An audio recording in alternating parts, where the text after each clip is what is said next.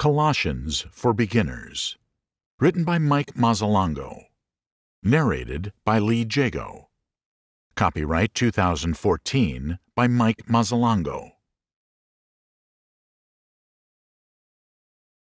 The For Beginners series. The For Beginners series of video classes and books provide a non-technical and easy-to-understand presentation of Bible books and topics that are rich in information and application for the beginner as well as the mature Bible student. For more information about these books, visit BibleTalk.tv /for-beginners. Chapter 1. Introduction to Colossians.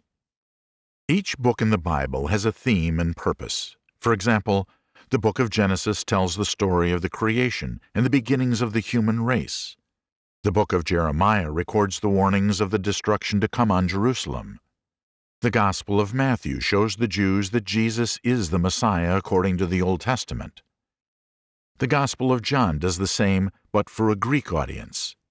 The book of Acts recounts the story of the establishment of the early church.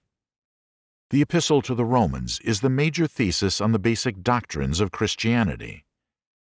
The epistle to the Galatians was written as a defense of the Gentiles' right to be free in Christ and part of the church. The epistle to the Ephesians was written as an appeal to Gentile Christians to accept their Jewish brethren and strive for unity in the church.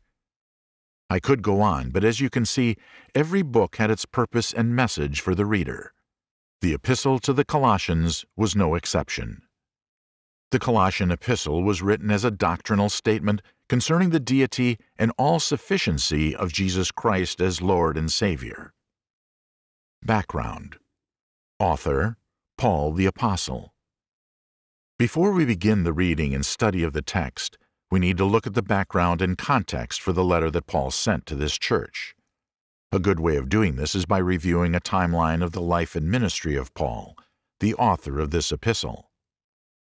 Paul's ministry, 32 A.D. to 67 A.D. 32 to 34 A.D. Paul was born in Tarsus, educated in Jerusalem, served as a Pharisee, and as a special envoy of the Jewish religious leaders. He was converted while persecuting Christians near Damascus. He preached in this area and spent time in the Arabian desert before entering Christian ministry. 35 A.D. He tried to associate with the apostles but was rejected out of fear for his past violence against Christians. He was then introduced by Barnabas and subsequently accepted by the leaders in the church at Jerusalem. 36 to 42 A.D. He returned to his hometown to preach and teach. 42 to 44 A.D. He was recruited by Barnabas to work in Antioch, northern Israel, as a teacher. This church was the first mixed Jewish and Gentile members congregation. Paul, a Roman citizen as well as a Jew, was well equipped to work with a mixed group. 44 A.D. He served with a group collecting funds to help the poor in Jerusalem. 45 to 57 A.D. He was chosen by God and sent by the church in Antioch to preach to the Jews and Gentiles outside of Israel. He completed 3 major journeys through the Roman Mediterranean Empire in 12 years. 58 to 60 A.D. He was detained in Caesarea for 2 years, awaiting the outcome of hearings based on accusations of sedition by Jewish religious leaders. He has 3 hearings before a series of local rulers, and ultimately appeals for a hearing before Caesar in Rome, in order to avoid further detainment or plots by the Jews to kill him. 60 to 61 A.D. He has a disastrous trip by sea that ends in shipwreck, but Paul and the crew are saved. He eventually arrives in Rome and is placed under house arrest. 61 to 63 A.D. Ultimately, Paul was moved to a prison in Rome while awaiting his trial or hearing before Caesar in order to defend himself against charges of insurrection and conspiracy. While he was imprisoned, he received many visitors and fellow workers whom he taught and directed. He was even successful in evangelizing many among the servants and guards in Caesar's household. Philippians chapter 4, verse 22. 63 A.D. It seems that after these 2 years he did plead his case and won his release. 64 to 66 A.D. In some of his letters, Paul had mentioned that his plan was to return to Jerusalem with a special collection of funds, go back to Rome to strengthen the church there, and then push on to Spain in order to open up new frontiers for the gospel. There is some evidence in the non-biblical writings of the time that he may have done this when freed from prison the first time. Some say, however, that after his arrest in Jerusalem and imprisonment in Rome for 2 years, his plans changed. He did not go to Spain during his brief time of freedom. References from his epistles describe a different course of action after his release. For example, there is evidence that he spent time in Crete, Titus chapter 1, verse 5. He went to Ephesus, 1 Timothy chapter 1, verse 3. He traveled to Corinth, 2 Timothy chapter 4, verse 20. He stopped at Troas, 2 Timothy chapter 4, verse 13.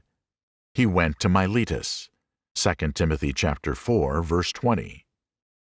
We could make a case for the fact that he used his time of freedom to encourage established churches. 1 Timothy and Titus are letters that suggest that Paul was free and actively working with these preachers and others in his ministry of strengthening established churches. Some scholars believe that after his first imprisonment in Rome, 64 to 66 A.D., Paul was active in strengthening these churches, and it is believed that it was during this time that he wrote the first letter to Timothy and the letter to Titus. A great turning point in Paul's life and ministry, as well as the progress of the church, occurred in 64 A.D. This is the year that Nero burned down the city of Rome.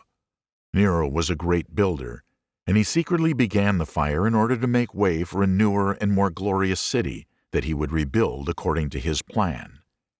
He was also a fiddle player, and historians record that he played out of the sheer joy that this destruction gave him. Of course, to divert blame from himself, he accused Christians of setting the fire because everyone knew that Christians considered Rome to be a wicked place. They had motive.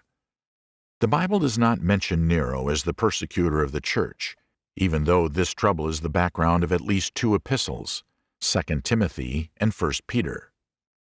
We get information about this persecution from the Roman historian Tacitus, who knew about Nero's involvement in false accusations of Christians. He knew that Christians of that time were an easy target because they were without influence and mostly despised by the pagan citizens of Rome. Nero accused them of setting the fire and ordered their persecution. Multitudes of Roman Christians were arrested and put to death in cruel ways. Some were crucified. Some had animal skins tied to them and were thrown in with wild dogs. Some were simply placed in the arena with wild animals to be killed. Nero would even take some and impale them on stakes, pour tar over them, and use them as human torches to light the imperial gardens. 67 A.D. It was during this period of persecution that Paul was rearrested, not at the insistence of angry Jews, but as a recognized leader of a religious group who had allegedly burned down the city of Rome. It was during this second and final imprisonment that Paul wrote his last epistle to Timothy, 2 Timothy. Paul knew that with this second imprisonment he had little hope of release, so he encouraged Timothy to come and visit him in Rome before winter. We believe that Paul was finally executed in Rome, beheaded, in the period between 66 and 67 A.D. Background: Letter to the Colossians. Now that we have some information about Paul's activities from around 32 A.D. to his death in 67 A.D., we can situate the letter he wrote to the Colossians brethren. This particular letter was written by Paul between 61 and 63 A.D., during his first imprisonment in Rome. We know that Paul is the author because he names himself in the first verse. This letter was universally accepted by the early church as an authentic letter from Paul. We also know that Paul had originally written the Colossians a previous letter about John Mark, but this letter no longer exists. Chapter 4, verse 10. It seems that one of Paul's associates, Epaphroditus, had come to Rome with a gift for Paul from the Philippian church, and while he was there he informed the apostle of a dangerous heresy brewing in his home congregation of Colossae. Philemon, verse 23, tells us that Epaphroditus was also detained for a while with Paul, but later released and given a letter to take back to the Philippians, thanking them for their gift. In the meantime, after Epaphroditus' departure, Paul writes 3 other letters to churches and people about different matters. 1. One to the Colossians regarding the false teaching and heresy that they're dealing with. 2. One to Philemon concerning a runaway slave, Onesimus, whom Paul had converted in prison and was sending back home to his master. 3. One to the church in Ephesus that was experiencing problems of unity and fellowship. These letters were sent by the hand of 2 other helpers, Tychicus and, of course, Onesimus, the converted slave. Ephesians chapter 6, verse 21, Colossians chapter 4, verses 7 to 9. It seems that Philemon was a member of the church at Colossae, and Tychicus was there also. This is where the converted slave Onesimus returned to as well, for both are mentioned in Colossians chapter 4, verses 7 to 9. Tychicus is also mentioned as the messenger bringing Paul's letter to the Ephesians. And so, while in prison in Rome between 61 and 63 A.D., Paul wrote several epistles, one of which was addressed to the brethren at Colossae and delivered by Tychicus. Background: Colossae, modern-day central Turkey. In 500 B.C., Colossae had been a city of importance, especially as a trade center, but by New Testament times it had lost its strategic importance to the city of Ephesus that was 100 miles to the west and closer to the sea and shipping traffic. By Paul's time it had lost its prestige and was extremely decadent. The language of Paul's letters suggests that he had not been there personally. Chapter 2, verse 1. But Epaphroditus, who was from that region, had established the church there. There was a period when Paul spent a long time in Ephesus, Acts chapter 19, and sent out Timothy and Epaphroditus to evangelize the surrounding area. Colossae may have been established during this evangelistic outreach.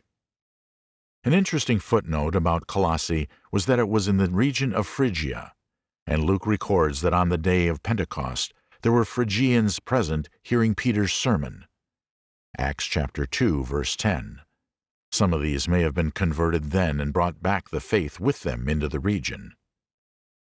Background: Content and reason for the letter. The heresy that occasioned the writing of this letter was a mixture of ideas from Greek philosophy, Oriental religions, and Jewish traditions. It was being presented as a higher thought cult and promoted as a new philosophy for Christianity.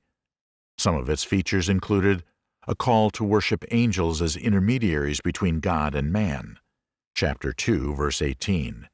It insisted on the observation of Jewish customs and laws to the point of asceticism. It assumed that its teaching was a superior form of doctrine than what was presently or had been previously taught by the apostles or their disciples.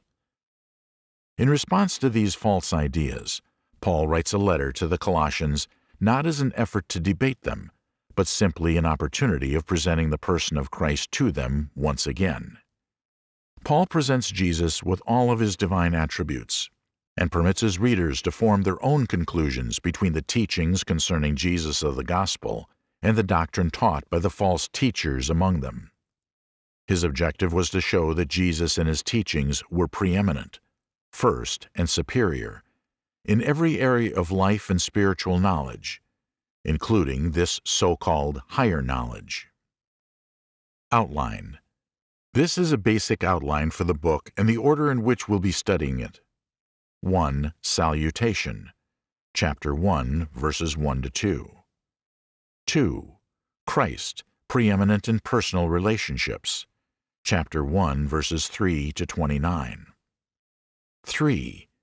Christ, preeminent in doctrine. Chapter 2, verse 1 to chapter 3, verse 4. 4. Christ, preeminent in ethics. chapter 3, verse 5 to chapter 4, verse 1. 5. Conclusion and greetings, chapter 4, verses 2 to 18.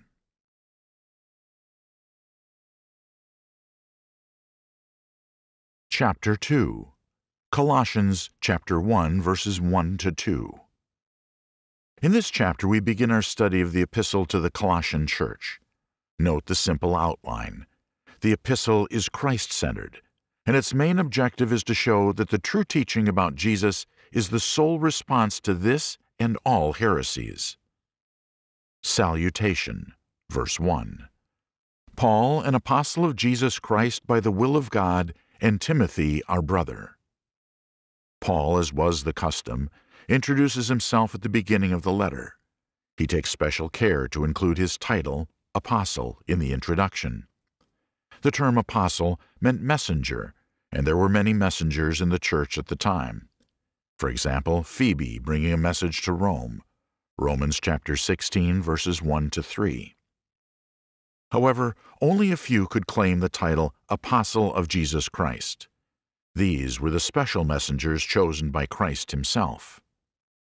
Paul even reinforces this position by saying that his apostleship was not self-appointed, but came about by the will of God. This introduction was important because what was at stake here was the credibility of the teachers. Paul is going to go on to give authoritative teaching, so he wants to establish his credentials from the outset. He mentions Timothy as a courtesy, because the people at Colossae knew him, but Paul does not include him as part of the authority base for the letter.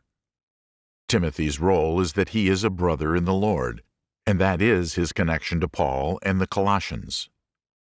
Verse 2. To the saints and faithful brethren in Christ who are at Colossae, grace to you and peace from God our Father. In the second verse, he recognizes the brethren to whom the letter is sent. Saints and faithful brethren are not two separate groups, but simply a reference to different aspects of the same groups. 1. Saints. The Greek word meant holy one or separated one, those made holy by the blood of Christ, those separated from sin by the blood of Christ. All Christians are saints, not exceptionally holy or martyrs, etc. The word saint denotes one's relationship with God. 2. Faithful brethren, referred to the relationship that all Christians share with one another. When one falls away from Christ and his church, he becomes an unfaithful brother. When we discipline and disfellowship someone for unrepented sinfulness or unfaithfulness, we do not condemn them to hell. That is God's call. We simply identify them as faithful or unfaithful brethren. He then identifies the location and church where his letter is intended in the first place. But later on, chapter 4, verse 16, Paul will instruct them to pass this letter along to other churches.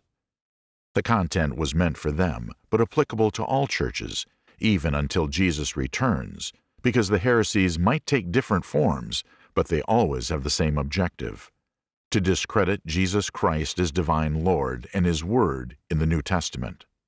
For example, Islam, Buddhism, Christian Science, Jehovah's Witnesses, etc. Paul then offers a blessing upon them that he uses in other letters and with other churches. For example, Romans chapter 1, verse 7.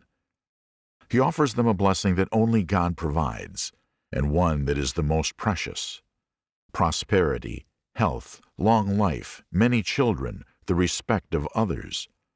All of these things are blessings indeed, but grace and peace exceed them all. Grace, God's favor, God's gift of forgiveness, God's acceptance regardless of one's imperfection, God's promise of eternal life. These are only possible because of God's grace. Peace. The felt result of God's grace is peace. Peace of mind, peace within one's soul, peace with others, peace with oneself. All the benefits of God's grace. Taken together, these two are the very best gifts God bestows on sinful man. Paul mentions that they are indeed gifts that do not come from himself, but from the Father in heaven. Of course, these gifts, grace and peace, are in marked contrast with what these people have been experiencing with their new teachers and new doctrines. There has been confusion about the way to receive blessings because of the introduction of the worship of angels and other intermediary spirit beings by these teachers. Paul says that these gifts, grace and peace, come directly from God the Father. He gives them. They, of course, have not had peace, but rather turmoil and debate with the new doctrines they've had to deal with. And with the introduction of Jewish traditions, laws, and food restrictions, the concept of grace is probably being trampled as well. Christians are restrained by love, not law. I do not steal because I love my brother, not because the law will condemn me. We are new creatures. We live under the dispensation of grace, not law. It is God's grace and love that not only frees us from sin, but also empowers us to overcome sin in our lives. These Colossians were being dragged back to living under the law by these false teachers. Every new religion does this in one way or another, because that is the only option other than being saved and living in God's grace. No religion can improve on the gospel of grace. God offering us perfection and salvation based on faith in Jesus Christ, expressed in repentance and baptism. Nobody can make a better deal, a more gracious offer, a more effective religious experience. So they always go the other way. For example, Eastern religions have their rules of life where through human effort you keep trying for perfection or oneness. What is that if not a form of law-keeping? Islam imposes strict rules, and if Allah wants and feels like it, you might go to paradise. More law-keeping, especially social law. Every form of Christian sect or cult has been based on obedience to the rules of a human prophet or leader or special doctrine. For example, Sabbath-keeping, Seventh-day Adventist. No bloodletting, Jehovah's Witness. But it is all a form of law-keeping to obtain salvation, and it works because people love to try to keep the law. It appeals to their pride because they can measure their progress in relationship to another. The gospel of Christ, on the other hand, declares three simple truths. 1. All are sinners and condemned before God. Romans chapter 3, verse 23. Chapter 6, verse 23. From Adam to the last person. 2. No one can save themselves by trying to keep the law, perfectionism, in any of its religious or social forms. Galatians chapter 2, verse 16. 3. The only way to be saved from the condemnation that awaits us because of our sins is through faith in Jesus Christ and no other. Acts chapter 4, verse 12. Very specific who. Galatians chapter 2, verses 16b. Very specific how. Some ask at this point, well, what about repentance and baptism? Where do these fit into all of this? The answer is that repentance and baptism are the ways that Christ has given us to express our faith in Him. We are saved when we express our faith in Christ Jesus by repentance and baptism. This is what saved by faith includes. If you do not believe, you will express that disbelief by rejecting repentance and baptism. So, back to verse 2. Paul says that grace and the peace that comes with grace are things that come from the Father. In his epistle, he will show how the Father bestows these through his Son Jesus Christ. Note also that he says our Father, meaning the Father of Paul and Timothy and the brethren at Colossae. God is the creator of all men, but the Father of his adopted children, Christians.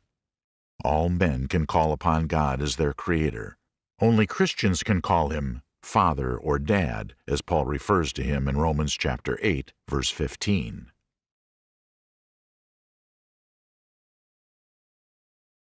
Chapter 3. Colossians chapter 1, verses 3 to 12. In our last chapter, we covered Paul's introductory remarks, where he introduces himself and establishes his authority as an apostle and teacher in the face of the false teaching and teachers that have been active at this congregation and elsewhere. He blesses them with grace and peace from God. two important spiritual gifts that they're in danger of losing if the heretics have their way. In the following section of the letter, Paul will offer a prayer which will serve as a bridge to his first major point in this lesson. Christ is preeminent, or first and foremost in their relationship with God. Christ preeminent in relationship. In this first section, Paul will review the establishment and progress of the Colossian church. He does this in prayer form. 1. The history of the Colossian church, verses 3 to 8. Verses 3 to 8 is one long sentence with many subclauses. Verse 3. We give thanks to God, the Father of our Lord Jesus Christ, praying always for you. Paul establishes the fact that he and his associates constantly pray for this church. As a matter of fact, prayer is one of the main functions of church leaders. In Acts chapter 6, verse 4, the apostles said that they did not want to take up their time with benevolence work. This they gave to deacons, because they wanted to focus on their main tasks of prayer and the ministry of the Word. Paul quickly establishes the position of Jesus Christ as equal to the Father. He prays to God, the Father of Christ. They are of the same divine nature. He prays to one, but both are included. And his prayer is one of thanksgiving, which was not always the case when praying for a congregation. For example, Corinth. This congregation has been making good progress. They have not yet fallen, but rather are in danger of doing so. Verses 4 to 5a. Since we heard of your faith in Christ Jesus, and the love which you have for all the saints, because of the hope laid up for you in heaven. The reasons for his prayers of thanksgiving are found in these verses. A. Faith. These Christians have faith in Jesus Christ. They believe in the Lord. They have not yet been moved away from this. Paul is thankful for brethren of like-minded faith. B. Love. He is enthusiastic about their faith, because it is sincerely and authentically demonstrated in love. And not just any type of love, but true Christian love of the brethren and love of the church. So then, while we have opportunity, let us do good to all people, and especially to those who are of the household of faith. Galatians chapter 6, verse 10. C. You cannot be for God and against the church. He is happy for them, and thankful as well as prayerful, because of their future. In the past they believed in Jesus. In the present they express that faith in love for others, especially Christians. In the future there is this hope, this confident assurance that there is a reward for them in heaven. Paul equates the reward, eternal life with God, with the hope, confident assurance, of the reward. This is a literary device known as metonymy, where one word is substituted for another. For example, the president is the head of state. He is not a head. A state does not have a head. The word head is substituted for the word leader. Paul gives thanks because they have a sure reward awaiting them in heaven. He refers to this as their hope. Verses 5b to 8.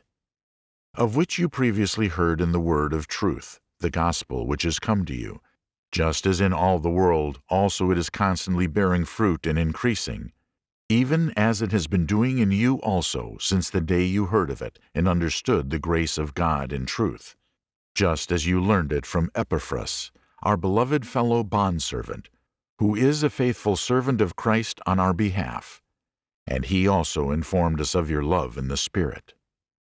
In this section, Paul expands his comment concerning the hope or reward that the Colossians are anticipating by saying several more things about it and its relationship to the gospel message.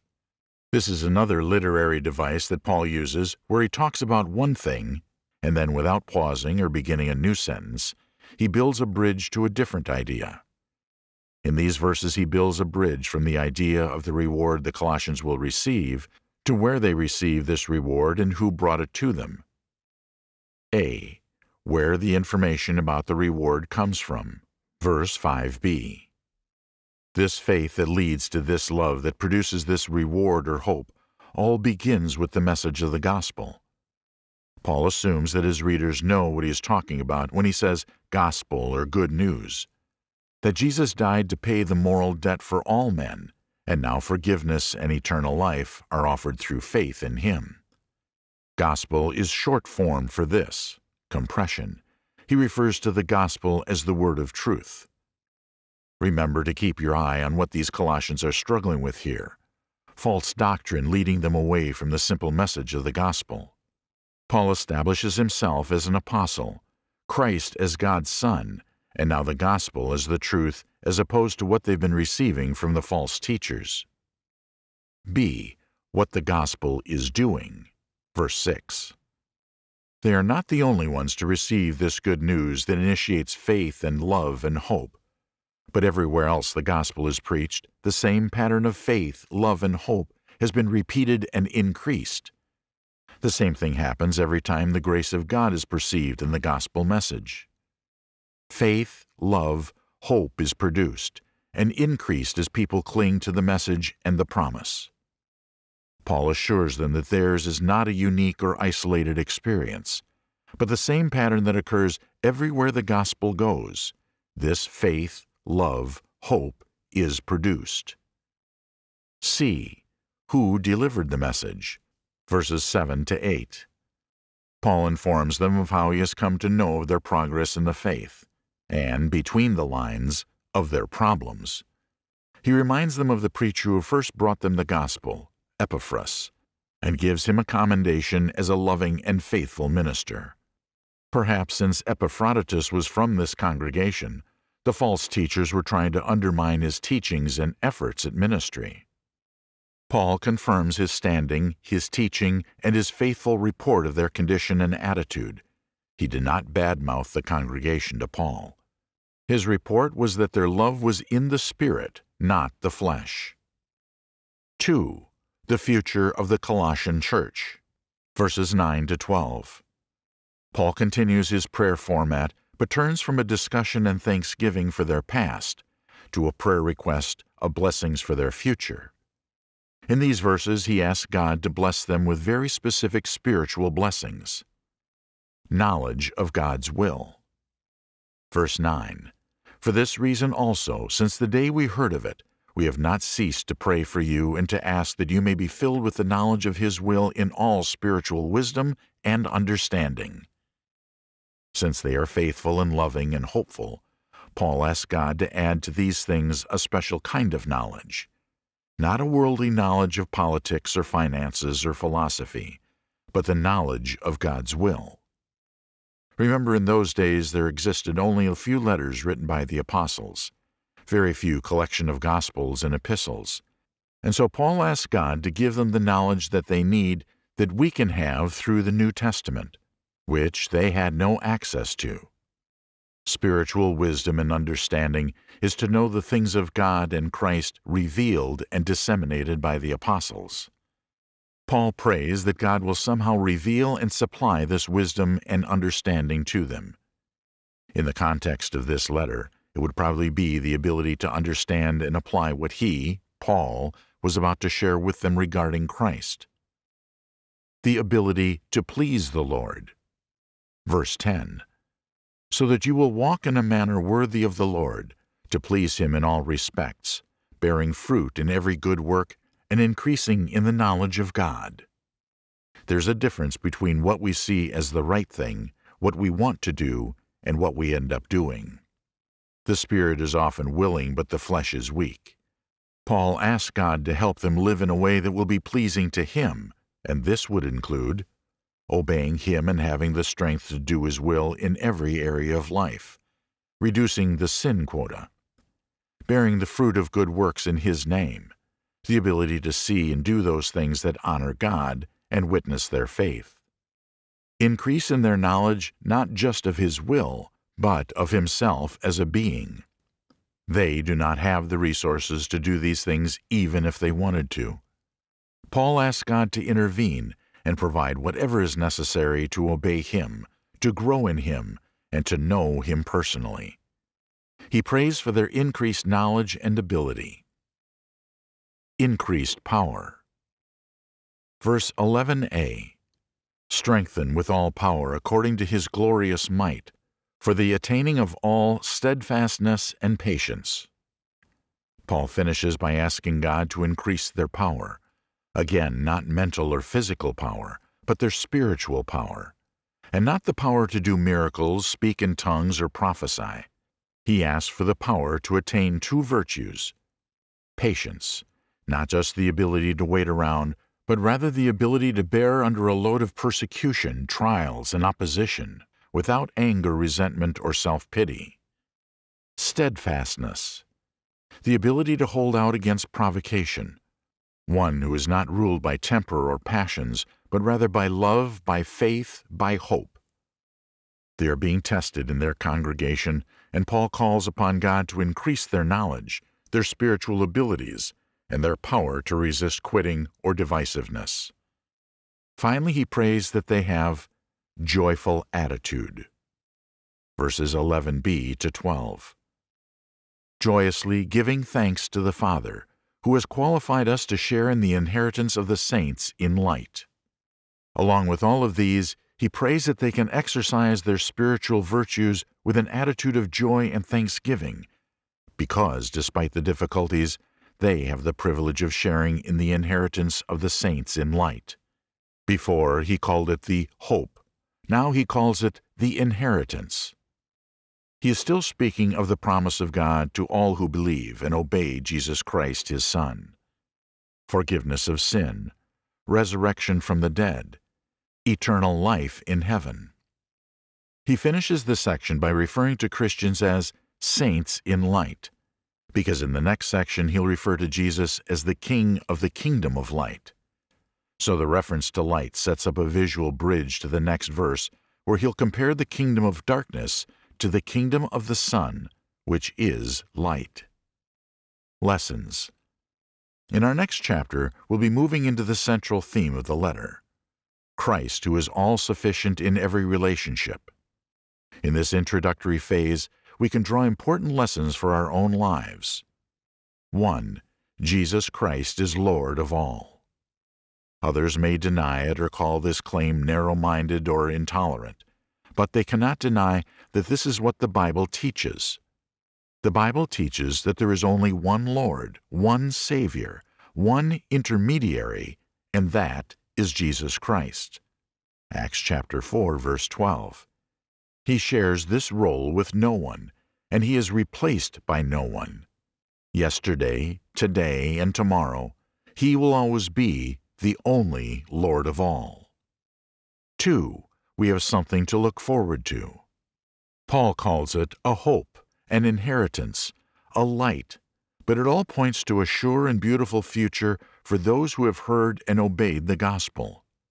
Whenever we become discouraged with this life, remember that we are exercising faith in this life, not for a reward in this life, but for a sure reward to come in the next life.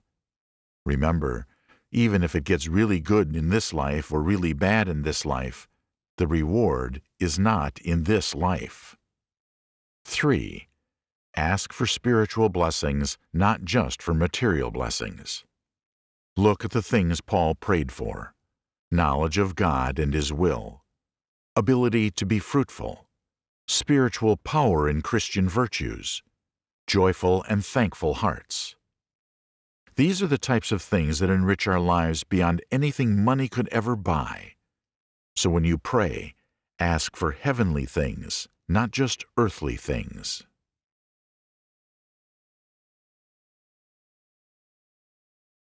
Chapter 4. Colossians chapter 1, verses 13 to 18a. While Paul the Apostle was in a Roman prison somewhere between 61 to 63 A.D., he wrote several epistles. One of these was an letter, to the church at Colossae. This was a congregation located about 100 miles west of Ephesus, and originally established by Epaphroditus and Timothy. There were certain teachers there who were teaching what they insisted was a more enlightened form of Christianity, and were disturbing this congregation with their heretical ideas. In reality, theirs was a mixture of Greek philosophy and Jewish legalism that threatened to rob the church of its freedom and salvation in Christ. In response to these teachers, Paul reiterates the all-sufficiency of Christ in every area of life, whether it be personal relationships, doctrine, or ethical conduct. In our last chapter, we studied the first 12 verses of chapter 1. In this section, Paul establishes his authority in the position of Jesus Christ as Lord, offers a prayer in which he reviews their history as a church. This has been a faithful group, a loving church. He encourages them to remain this way and look to the future with hope. He then reminds them of the hope or reward that awaits them if they remain faithful. He finishes his prayer with an appeal to God to give them knowledge of His will, ability to please Him, increased power to attain patience and steadfastness, and the ability to remain joyful through it all. In this chapter, we're going to pick up the last phrase in verse 12, where Paul is building a bridge to his next thought. Christ preeminent in personal relationships, continued. After finishing his prayer, Paul will move into his first main thought about Christ, and that is that Jesus is preeminent in personal relationships. Paul demonstrates that only Jesus has a relationship with God. Only through Him can we have a relationship with God. And only through Him can we be united in a meaningful spiritual and eternal way. Now, to get to this thought from his prayer, Paul finishes the prayer by giving thanks to God the Father for giving the Colossians the opportunity to go to heaven. This blessing he calls an inheritance of the saints of light. From this idea and keyword light, he will build a bridge to the idea that Jesus is the King of the kingdom of light, as opposed to the kingdom of darkness that infers a condition of lostness, ignorance, etc. Verses 12 to 14. Giving thanks to the Father who has qualified us to share in the inheritance of the saints in light, for He rescued us from the domain of darkness, and transferred us to the kingdom of His beloved Son, in whom we have redemption, the forgiveness of sins. There are several important concepts included in these verses. A. Rescue implies that they were helpless to save themselves, delivered. B. Domain, another word for power or authority. They were kept there purposefully by a power greater than themselves. C. Transfer. God Himself does the work of saving us and unites us to His Son. He chooses the Son, and only the Son is to do this work. D. Kingdom. This word denotes royal power, sovereignty, the apex of power and rule. In essence, God, by His own will and choice, transferred us from one who was stronger than we were to one who was stronger than the one who kept us prisoner. To clarify our position and as a reminder to the Colossians, Paul also mentions the original gift that began the life that he prayed about in the beginning of the letter. E. Forgiveness, redemption. They are forgiven by virtue of the fact that Jesus died to redeem their sins.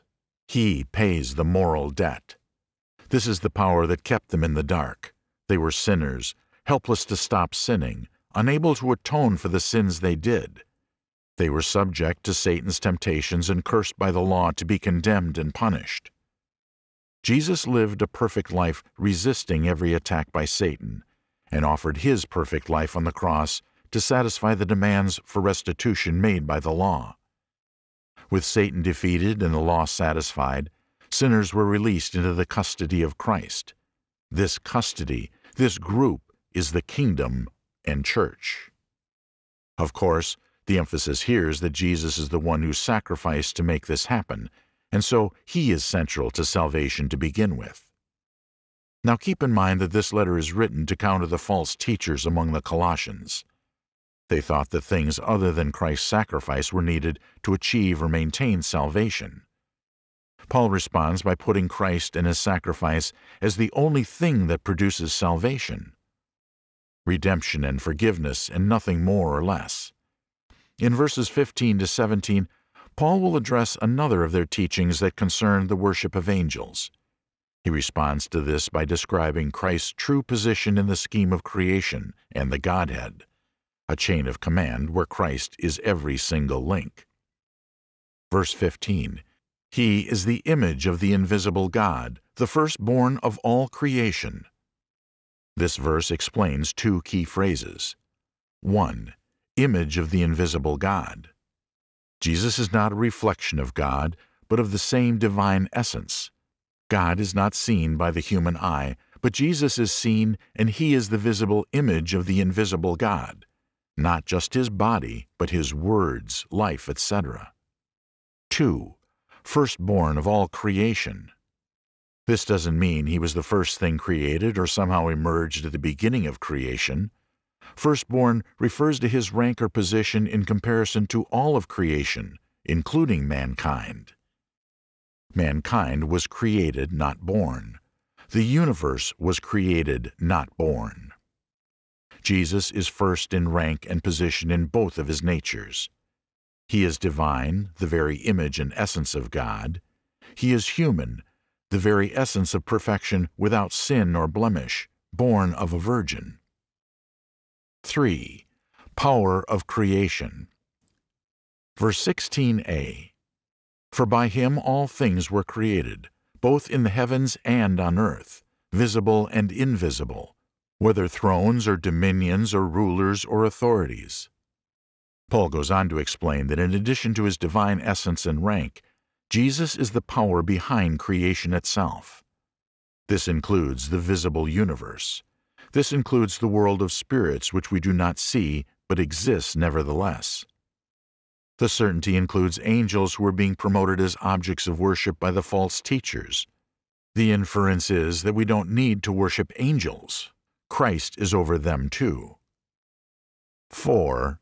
Purpose of creation. Verse 16b, All things have been created through Him and for Him. Paul adds the point that not only were all things created through the power of Christ, they were also created for His purpose. In Ephesians chapter 1, Paul explains that from the beginning of time, God's purpose was to bless those in Christ, in the church, with all the blessings of heaven: forgiveness, resurrection, glorification, exaltation to the right hand of God. This is what he refers to in Colossians when he says, "For Him." Everything in creation, everything in history, in one way or another, works in Christ's ultimate plan to bless the church with these spiritual gifts. 5. Before creation.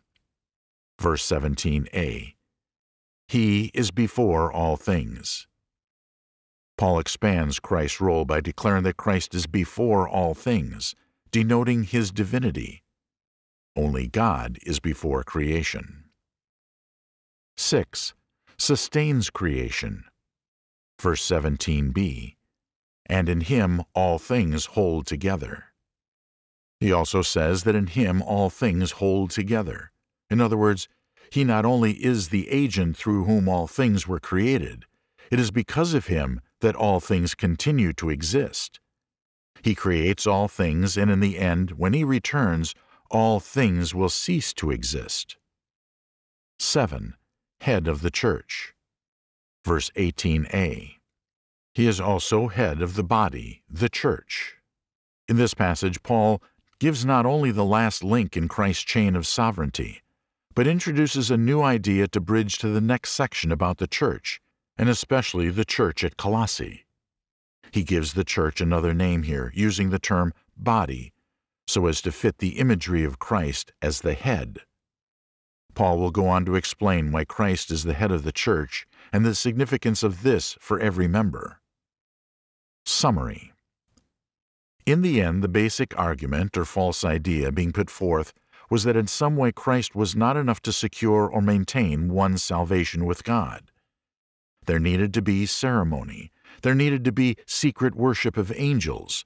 There needed to be law-keeping of some kind. There needed to be these new teachers. Paul's response is to show that Christ's chain of authority went from start to finish, from God to the creation, to the church, to the end of time and end of God's purpose. The only thing that mattered was Christ Himself, because He is divine in nature. He is first in rank. He is before all things. He created all things. He sustains all things. He uses all things for His purpose. He is head of the body, the church. In the next section, Paul will show how the church plays a central part in Christ's purpose, and what that ultimate purpose is. Lessons. Even though Paul was indirectly responding to false teachers of the first century, there are many lessons we can draw from this passage for our lives today. We must have a relationship with Christ.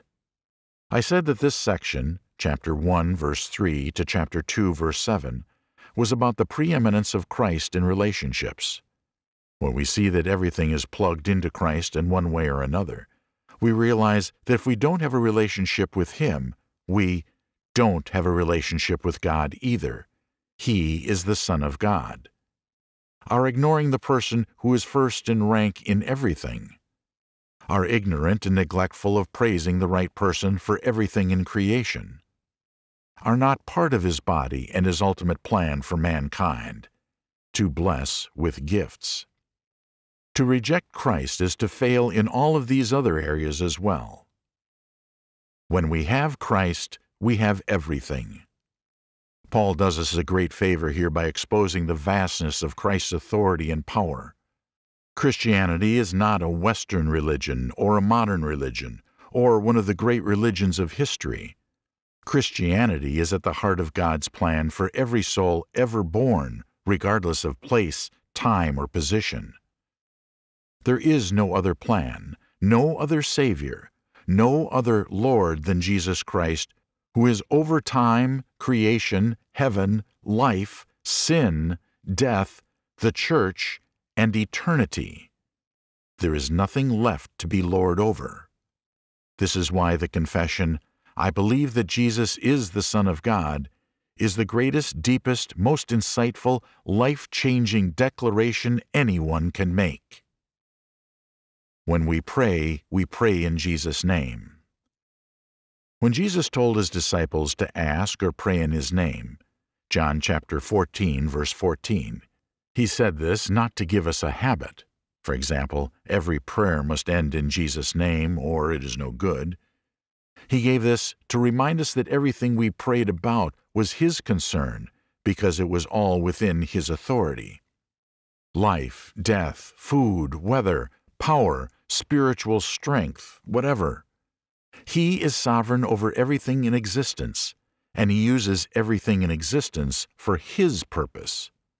Therefore, our prayers in His name go to the only being who really understands and who really can answer them. This should not only encourage us to direct our prayers towards Him, but also give us confidence that our prayers are never in vain when they are in His name, and should help us understand why we use this term in our prayers.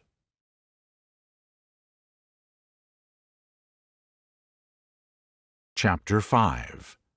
Colossians chapter 1, verses 18 to 29.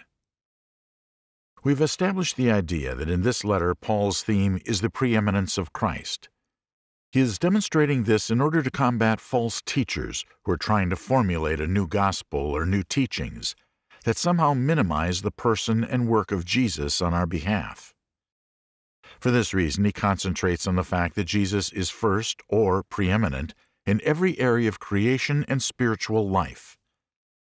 In our last chapter, we began the section that begins in chapter 1, verse 3, and goes until chapter 2, verse 7, where Paul demonstrates Christ's preeminence in the area of relationships. For example, in a chain of authority that stretches from God to man, Paul shows that Jesus fulfills every link that permits a relationship between God and man. This chain, he says, begins with Jesus' relationship with God as His divine Son, and ends with Jesus' relationship with a man as head of the church, into which all men are called. Jesus has the preeminent relationship with God, and the preeminent relationship with man as well as everything in between. In verse 18 of chapter 1, Paul will continue to establish the idea of Jesus' preeminence in relationships. Why Jesus is preeminent. Chapter 1, verses 18 to 23. In the previous section, Paul listed Jesus' credentials as to his position in relationship to everything as seen from God's perspective: image of the invisible God, firstborn of all creation, power of creation, purpose of creation, sustainer of creation, head of the church. In the next section, he explains why he has the right to hold these positions in our eyes, not just in God's eyes. In the eyes of God, Jesus is God and part of the Godhead. He needs no justification for his position. Since we are human and cannot see things from God's perspective, God gives us a reason to believe and accept Jesus' preeminent position from a human perspective. And in verses 18 to 23, Paul explains it. Verse 18, "He is also head of the body, the church, and he is the beginning, the firstborn from the dead, so that he himself will come to have first place in everything." Verse 18a, Paul gives the final link in Jesus' chain of authority: head of the church. Jesus has the preeminent relationship with man because he is head of the church. Verse 18b, Jesus is head of the church because of his resurrection. He is preeminent with all of the previous things mentioned because of his resurrection from the dead. His resurrection is the proof they needed to see in order to believe all the things mentioned that they could not see. His resurrection confirmed his preeminence in every relationship within time, creation, the church, and within eternity, the new heavens and earth. Verse 19 to 20. Paul repeats with more detail what he has said in a very compact way in verse 18. Verses 19 to 20. "For it was the Father's good pleasure for all the fullness to dwell in him and through him, to reconcile all things to himself, having made peace through the blood of his cross. Through him, I say, whether things on earth or things in heaven." That Jesus was divine, verse 19. The method by which he became head of the church, verse 20. Redemption, the price. Resurrection, the proof. Reconciliation, the product. Now remember, keep an eye on the false teachers and their doctrines. Paul takes great pains to explain why Jesus is the head of the church, and thus why their allegiance should only be to him. What is left unsaid is how inadequate and unworthy these false teachers are to try and take away Christ's preeminent position based on what he has done for it. None of them have died or resurrected from the dead. Through his death and resurrection, Jesus has brought God and man together, and has thus closed the full circle of his authority. Verses 21 to 23. "And although you were formerly alienated and hostile in mind, engaged in evil deeds, yet he has now reconciled you in his fleshly body through death, in order to present you before him holy and blameless and beyond reproach. If indeed you continue in the faith firmly established and steadfast, and not moved away from the hope of the gospel that you have heard, which was proclaimed in all creation under heaven, and of which I, Paul, was made a minister." Verses 21 to 23.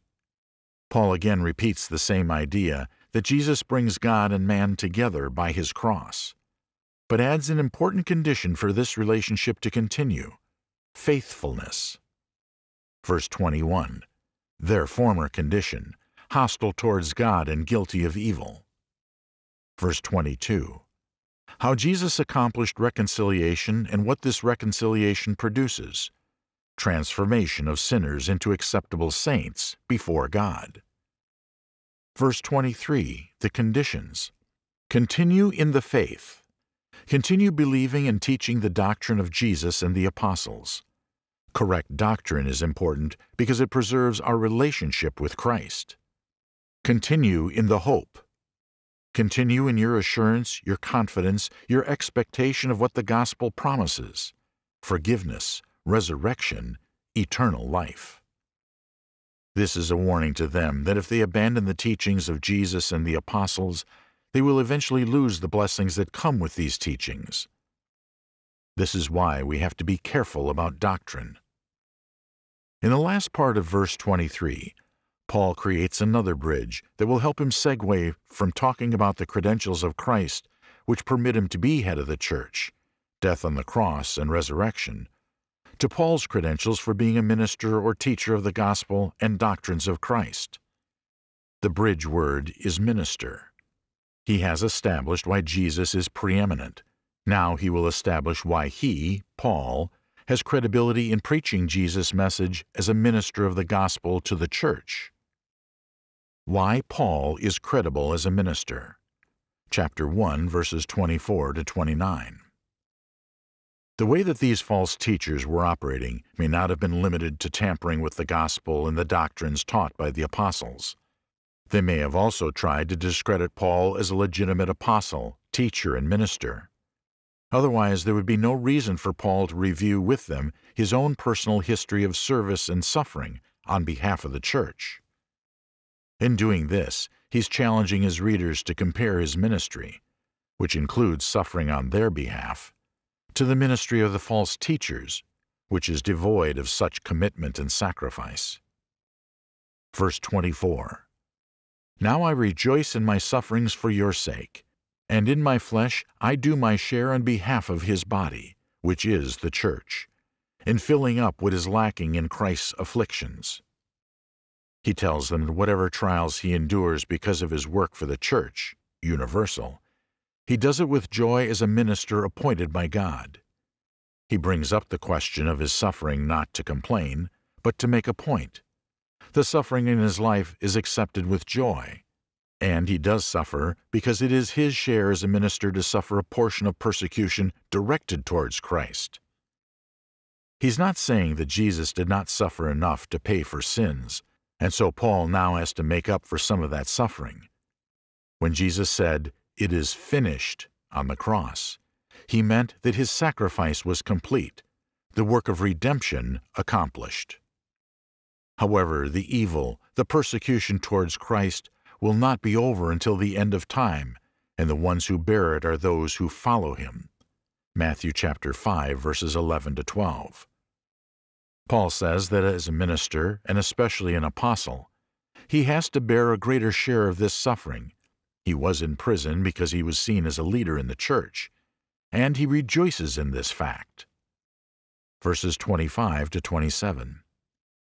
Of this church I was made a minister, according to the stewardship from God bestowed on me for your benefit, that I might fully carry out the preaching of the Word of God, that is, the mystery which has been hidden from the past ages and generations, but has now been manifested to his saints, to whom God willed to make known what is the riches of the glory of this mystery among the Gentiles, which is Christ in you, the hope of glory. So that they'll not get the idea that his ministry is suffering, he clarifies what his ministry is, so they will see that the suffering is brought about by his ministry and not the other way around. He is not a monk with self-imposed suffering. Paul reminds them of his special role among the apostles as the one who preached the gospel to the Gentiles. This is his ministry. This gospel, this mystery, would have never been known had it not been revealed by God. This revelation would never have come to the Gentiles had God not specifically chosen Paul and sent him to preach to them. This revelation is that God offers eternal life, hope of glory, to all, Jew and Gentile, on the basis of faith in Jesus Christ. There is no more information left unrevealed.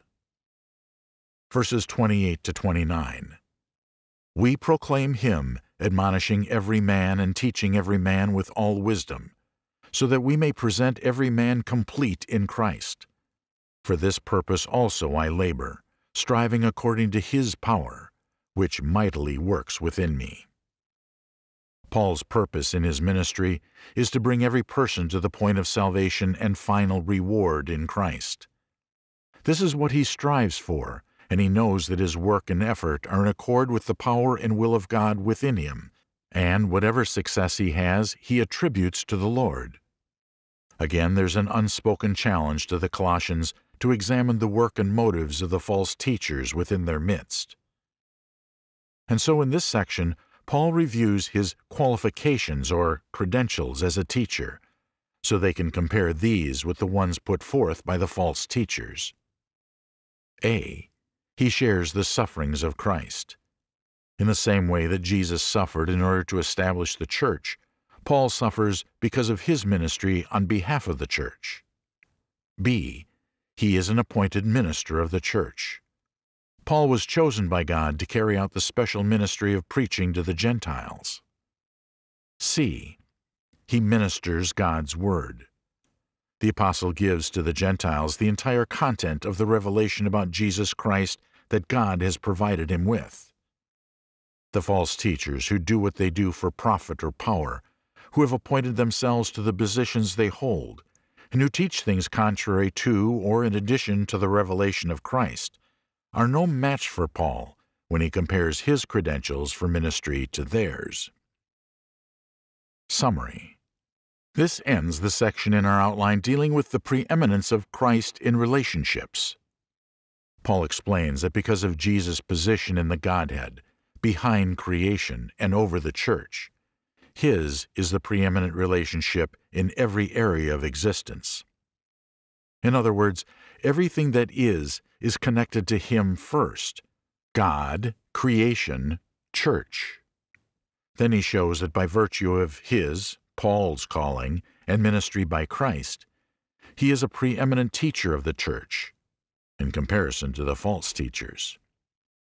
In our next chapter, we'll go into the following section where Paul will explain that Jesus' teachings are preeminent in doctrine. Lessons. Here are some lessons we can draw from this section. The methods of false teachers are always the same. Time and culture change, but false teachers use the same tactics throughout history. Displace Jesus as Messiah and Lord. Pervert the doctrine. Add or change the gospel and the teachings of the apostles. New rules, new revelation. Jude chapter 3. We have all the revelation we are going to receive. The gospel produces everything God intends for us. God wants people to receive Jesus Christ and be saved through him. Once we are united to Christ through faith, expressed in repentance and baptism, we're eligible for all of the blessings. There are no other conditions, no other mysteries to learn, no other messiahs to come. Once we are in a relationship with Christ, we are safe forever. Colossians chapter 1, verse 28. Suffering is a normal part of Christianity. Whether it is the suffering, the withdrawals of the flesh when we deny it the sin that it craves, or the persecution by the world of unbelievers because we stand up for what we believe is true and right, or the burden of fatigue and inconvenience we feel as we give up self to serve others. The closer we are to Christ, the better we follow his example, the deeper our commitment to ministry in the church, the greater our discomfort and suffering in this world will be. So do not be surprised and do not be discouraged when it happens. Do like Paul and James. Consider it a joy to suffer some of the same kinds of burdens that Jesus suffered to save your soul. That is when he is closest to you.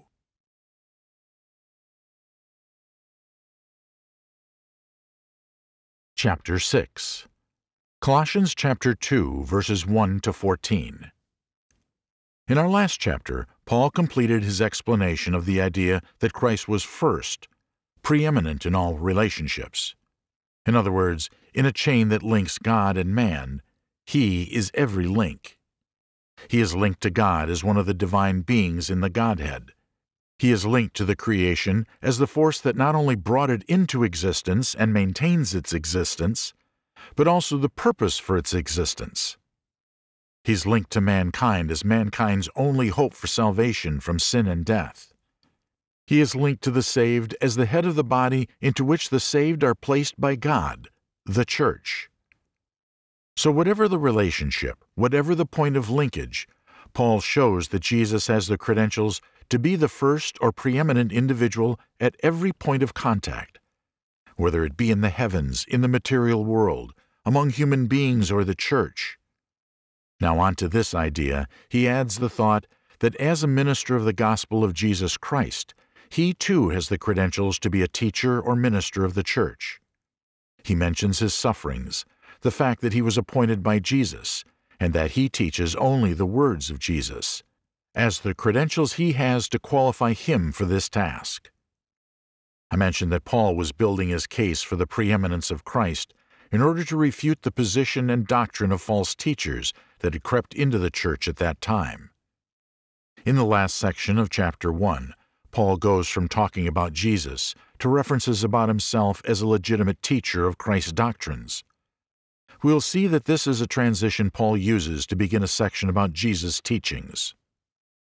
Christ, preeminent in doctrine. Chapter 2, verse 1 to chapter 3, verse 4. The last chapter focused on Christ and his preeminent role in personal relationships. This next chapter will zero in on the teachings of Jesus and their preeminent place in comparison to other religious doctrines. Remember those false teachers. First, Paul shows how Christ himself is preeminent in comparison to them. Now he'll demonstrate how his teachings are superior to their teachings as well. Verses 1 to 3. For I want you to know how great a struggle I have on your behalf, and for those who are at Laodicea, and for all those who have not personally seen my face, that their hearts may be encouraged, having been knit together in love, and attaining to all the wealth that comes from the full assurance of understanding, resulting in a true knowledge of God's mystery, that is, Christ himself, in whom are hidden all the treasures of wisdom and knowledge. He begins by summarizing the thought he will explain in detail in the entire chapter and 4 verses of the next. Paul is writing to people who know of him, but whom he has not personally met. Remember, this church was originally established by Epaphroditus and Timothy. Paul is in prison in Rome for having preached the gospel, the very gospel he's trying to protect among them with this letter. The struggle Paul talks about is his ministry, his imprisonment, his prayers, and now this letter of instruction to people he has not met. All of this is a great effort that he makes for them as well as other churches for whom he feels a personal responsibility. Verse 2. In this verse, Paul describes what his struggle is for, what he strives for in his work. He describes his objectives for them as a series of attainments that have a final outcome. He wants the results of his work to be a source of encouragement to them, that it might promote a loving unity among them, that they experience real hope, assurance of understanding, that comes from knowing the true revelation, mystery of God, which is the knowledge of Jesus Christ. Here Paul compresses all the information about the gospel into one word, Christ. In other words, if you believe in Christ, you have the key to understanding all of the Old Testament, as well as all the teachings of the apostles. Verse 3. He repeats this idea in verse 3, where he explains that all wisdom and knowledge about God's plan, the salvation of man, etc., are contained in Jesus' life, teachings, cross, and resurrection. It is not earthly wisdom about science or math, etc. It is heavenly spiritual wisdom that pertains to man's condition and salvation. So as I said, Paul begins by stating that as far as wisdom, knowledge, teaching is concerned, Jesus is the embodiment of revelation, something that man, regardless of his intelligence, cannot compete with. Verses 4 and 5.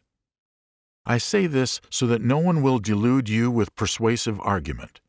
For even though I am absent in body, nevertheless I am with you in spirit, rejoicing to see your good discipline and the stability of your faith in Christ.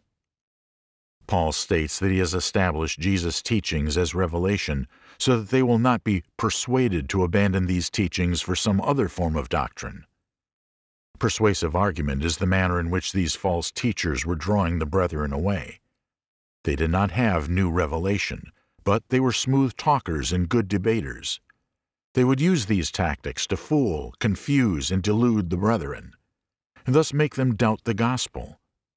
Even though he warns them, Paul is quick to also commend them for their personal discipline, self-control, and steady faith in Jesus.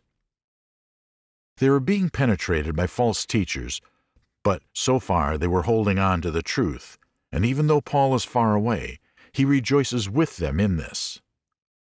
Verses 6 to 7.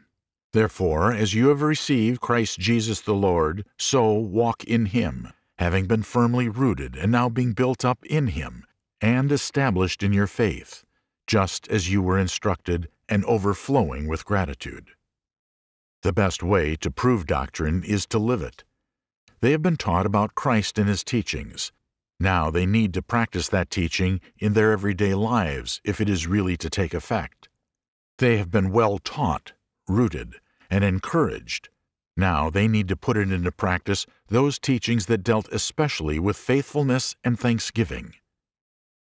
Now that they are being challenged, now that things are becoming difficult, they are being tested to see if their faith is true. Paul encourages them to persevere. Verse 8. See to it that no one takes you captive through philosophy and empty deception, according to the tradition of men, according to the elementary principles of the world, rather than according to Christ. This is another summary statement where Paul will briefly outline a new thought, and then take several verses to explain in detail what he has just said. Again, he uses a compression word, Christ. Christ is the standard. In this case, not simply the person, but the teachings, the commands, the example of Christ. This is the standard by which all things need to be judged. The objective of the false teachers is slavery. They want to enslave the Colossians to their doctrine and their religious authority. Christ sets one free from ignorance and fear. Their tactics are the teaching of ideas and concepts from a variety of sources other than Christ. Philosophy, or concepts, that are really an empty show or deception based on lofty notions about man-made rules concerning the way the world works. There was speculation at that time that the angels somehow controlled the basic elements, fire, rain, thunder, etc., and that these should be worshipped or that they provided spiritual insight.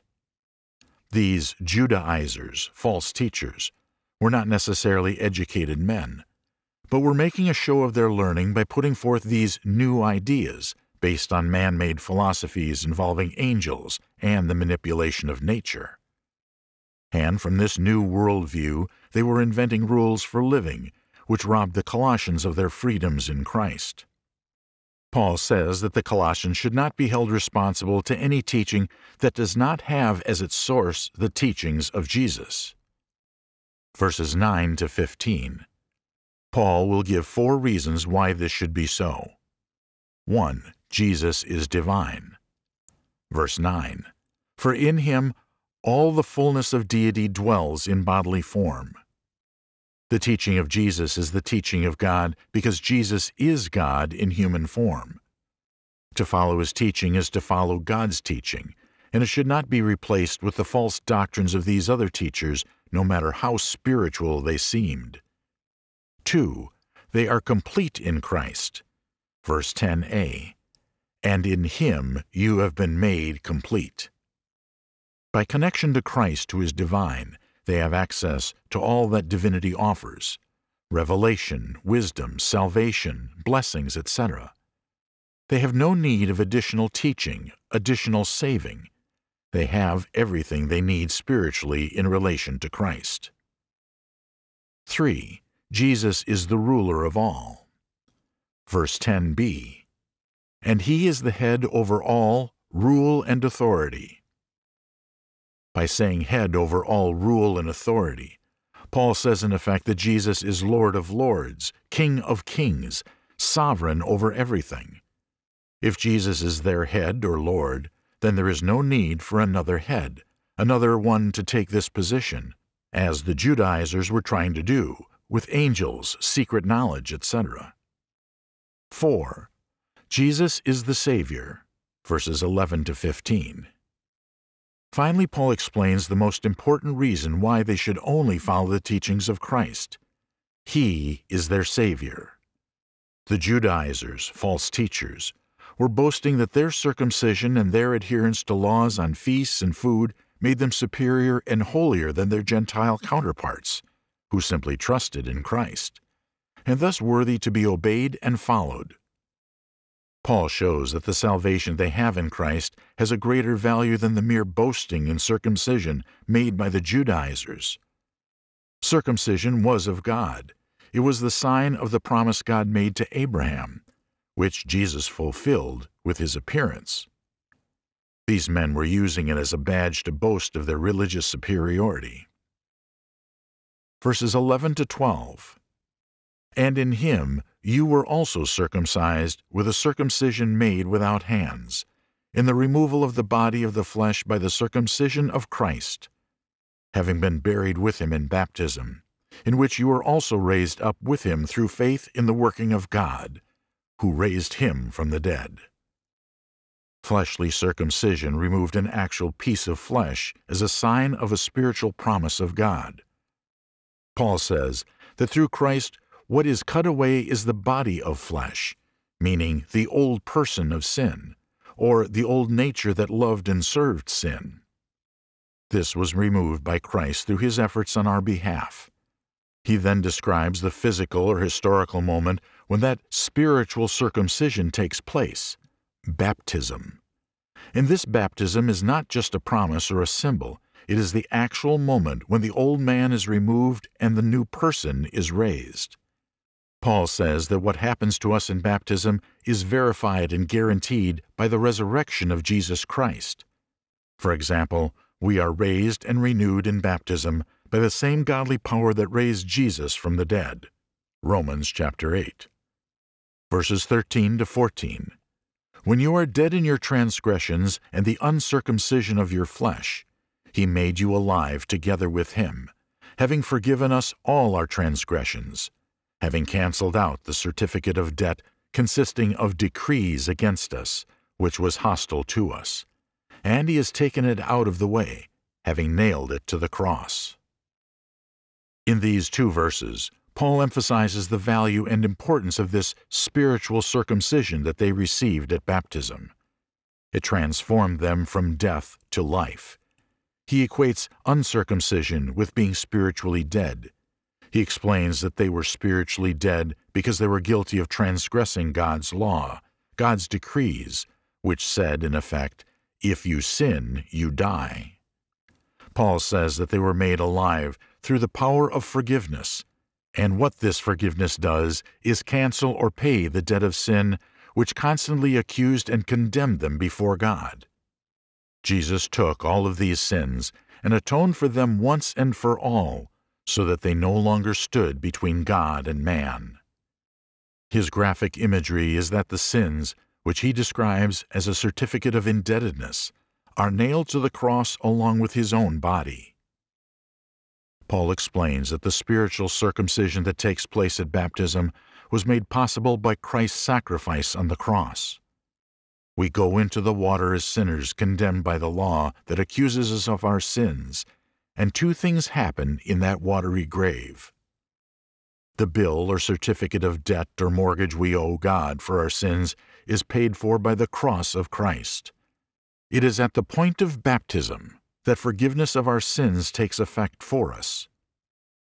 The old nature of sin, the old man of sin, is cut away, and we are given a new spiritual nature.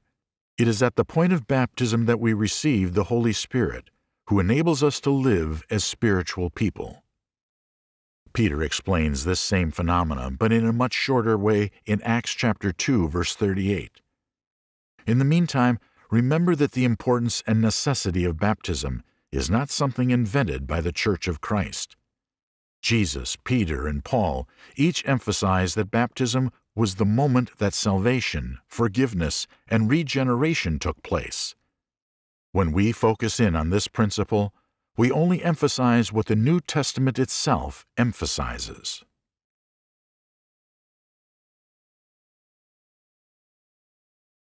Chapter 7. Colossians chapter 2, verses 15 to 23. This letter is being sent in order to respond and refute false teachers and doctrine that have crept into the church at Colossae. These false teachers were trying to displace Christ and his doctrines with a mix of ideas from different sources. There was the pagan idea that various spirits, angels in this case, were responsible for the manipulation and care of the creation, and should somehow be honored or worshipped. There was the insistence that in order to be acceptable to God, one had to observe Jewish traditions and the law, especially the requirement to be circumcised. The false teachers, or Judaizers as they were called, were boasting that their Jewish heritage, of which circumcision was some kind of badge of honor, and their insight into these supposedly new religious mysteries, made them superior to the Gentiles. They used this attitude in teaching about angels and circumcision requirements to draw the Gentiles away from their faith and dependence on Christ, and only Christ for salvation. In this letter, Paul responds in several ways. He shows that Jesus and only Jesus is the link between God and man. Jesus created the world for his purpose and maintains it, not the angels. He also demonstrated that as far as doctrine is concerned, every mystery, or revelation, that God has made to man, he has made it through Jesus. He says that if you believe in Jesus Christ, you have the key that will unlock every mystery of heavenly wisdom and knowledge there is. And as far as circumcision was concerned, Paul explains that the circumcision that the Gentiles receive in baptism by Christ is far superior to the fleshly circumcision that the Judaizers boast about and want to impose. He teaches them that Jesus has cut away their old man of sin and given them the Holy Spirit in baptism. This spiritual circumcision results in forgiveness and eternal life, two things that mere physical circumcision could not do. Paul explains that this forgiveness, this cutting away of the old sinful nature in baptism, was made possible by Jesus' sacrifice on the cross. Forgiveness can be offered because sins have been paid for on the cross by his precious blood. As we continue in this section, Paul will explain several other things that Christ accomplished with his cross, and he will admonish them not to be pulled away from this teaching. Victories of the cross. Verse 15 is the summary or concluding statement from the passage we were previously studying. Verses 8 to 15. See to it that no one takes you captive through philosophy and empty deception, according to the tradition of men, according to the elementary principles of the world, rather than according to Christ. For in him all the fullness of deity dwells in bodily form, and in him you have been made complete, and he is the head over all rule and authority. And in him you were also circumcised with a circumcision made without hands, in the removal of the body of the flesh by the circumcision of Christ, having been buried with him in baptism, in which you were also raised up with him through faith in the working of God, who raised him from the dead. When you were dead in your transgressions and the uncircumcision of your flesh, he made you alive together with him, having forgiven us all our transgressions, having canceled out the certificate of debt consisting of decrees against us, which was hostile to us, and he has taken it out of the way, having nailed it to the cross. When he had disarmed the rulers and authorities, he made a public display of them, having triumphed over them through him. Verses 8 to 14 were explained in the last chapter and in the review section in the beginning of the chapter. Verse 15 is an additional statement that piles on all of the victories that the cross of Jesus accomplishes. Not just forgiveness and the renewal of the sinner's life, but victory over the unseen forces that were against God and man in trying to destroy the church or block man's entry into the church. Paul uses a Gentile image here. To make a display of your vanquished enemy was very much a Roman tradition, and one the Gentiles would understand. When a returning Roman general would be victorious in war, he would return to a hero's welcome and a parade in Rome. At this time he would trail behind him the captives and prizes that he had plundered, even the noblemen of the conquered land. Paul uses this imagery to describe Jesus' victory at the cross and the defeat of the spirits and satanic angels who lost in their effort to possess and destroy mankind, because Jesus' blood and His Word now protect believers. Of course, his reference is directed towards the false teachers who are pushing the notion of spirits and angels as mediators between God and man. No faithful angel or spirit would be in such a position, so these were evil spirits, and their teaching was not much more than magic and doctrines of demons and the occult. In verse 15, Paul adds one more link in the chain between God and all other things. Jesus is the link with God as a divine person. He is the link with creation as its creator. He is the link with mankind as mankind's Savior. He is the link with the church as its head. And finally, Paul says, He is even the link with the underworld because He is its conqueror. The traps of false teachings.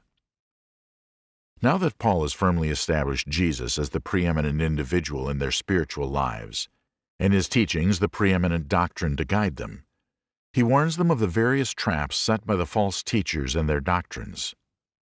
The trap of false authority. Verses 16 to 17.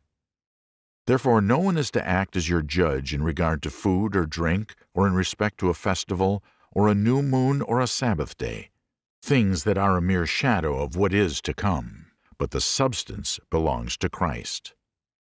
In this section we catch a glimpse of how the Judaizers were trying to manipulate and dominate these Gentile Christians. They set themselves up as the authority by introducing rules concerning issues over which they had no real authority. Laws on food and drink, which the Jews had in the Old Testament, for example, no pork, priests no alcohol, and which the Pharisees had raised to a point of obsessiveness, for example, tithing condiments. Rules on observing certain feasts which were part of the Jewish culture in the Old Testament, for example, Passover, Pentecost, or the many obligations concerning the Sabbath, which again were part of the Old Testament laws and traditions. The false teachers were putting rules and regulations concerning these things and claiming that by following their teachings, the Gentile Christians would become stronger and wiser as Christians. Paul responds to this by saying that all of the things mentioned, feasts, Sabbath, food laws, and every other element in the Jewish religion were a shadow, a kind of preview of Christ and His work. For example, the sacrifice of animals in worship was a shadow or preview of the sacrifice of Jesus. The special diets that made the Jews unique among the nations pointed to the unique separation from the world Christian disciples would experience. Everything in the Jewish religion pointed to or foreshadowed the coming of Jesus, His life, death, and resurrection, as well as the establishment and eventual glorification of His church. These false teachers were trying to convince the Gentile Christians that the shadow was more important than the actual substance of the shadow, Jesus Christ. His admonition is, do not let them act as judge for these things. They are free to do as they please concerning food, festivals, and special holy days. If they have Christ, meaning if by faith they are united to Christ, they have achieved the ultimate religious goal. All of these other things are secondary and fall in the realm of personal choice. The trap of false spirituality. Verses 18 to 19.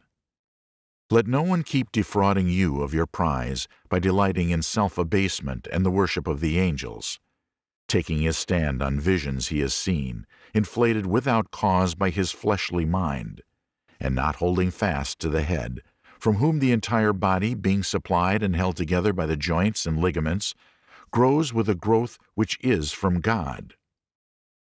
The prize, of course, is freedom from condemnation due to sin, and the reward of having an eternal relationship with God through Christ, because our sins are forgiven. Paul says that the Gentile Christians should not allow anyone to deny them this prize, claiming that they're not spiritual enough to deserve it, and basing this denial on their concept of false spirituality. In the Judaizers' case, This claim to superior spirituality was based on their practices and claims which Paul enumerates briefly. Self-abasement, asceticism, vows of abstinence from marriage or certain foods or codes of conduct. Worship of angels. Discussed previously their concept of the role of angels. Paul says that their only proofs for this are personal claims of visions. These claims create a false sense of spiritual pride in the ones who say they have them. Paul brings his readers back to the only source for religious authority and spiritual growth: God Himself. By extension, Paul infers here that since Jesus is divine and part of the Godhead, the only source of authority and teaching that causes the body, church, Christians, to grow spiritually is Christ, not the false spirituality of the Judaizers. Verses 20 to 23 are a summary statement. If you have died with Christ to the elementary principles of the world, why, as if you were living in the world, do you submit yourself to decrees such as do not handle, do not taste, do not touch, which all refer to things destined to perish with use, in accordance with the commandments and teachings of men?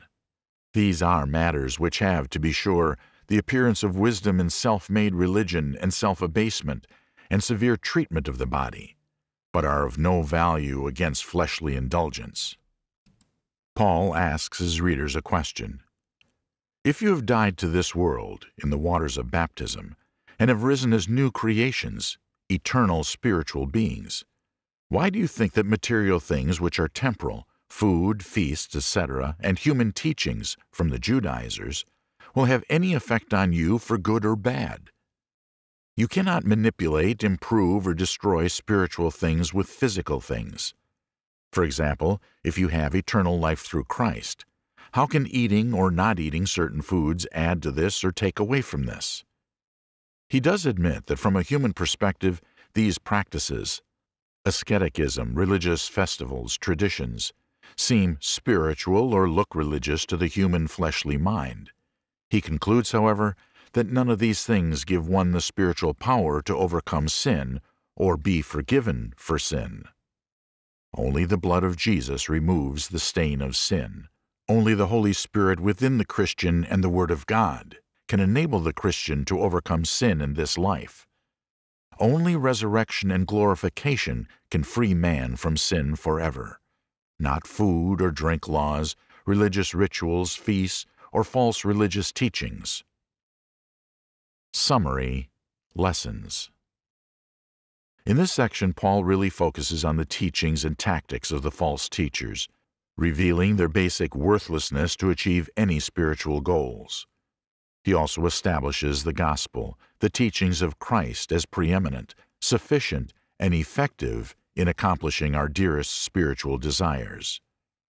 To be forgiven for sin, to be enlightened spiritually, to live forever with God. A couple of modern-day lessons from this section can help Christians maintain their faith. 1. Be careful. In every generation there are religious hucksters who try to build a following using the same gimmicks from 2,000 years ago. They claim that they have a special calling, vision, or message from God. God has given us His final message until the return of Jesus. Believe in Jesus and obey all of His commands. God has given all the miracles, visions, and direction to carry out that message to the apostles, who have recorded it and preserved it in the New Testament. The only thing we wait for is the return of Christ. Everything else we need to know concerning God and His will for us is in the Bible. 2. Be confident.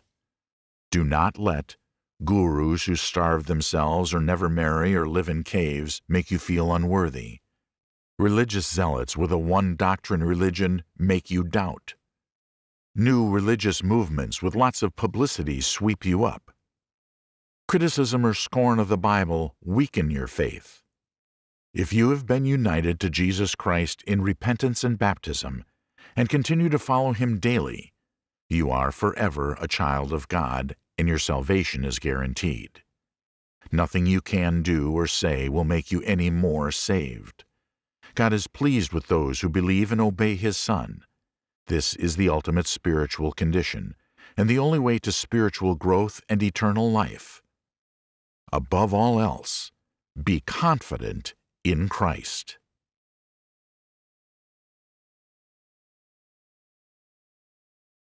Chapter 8.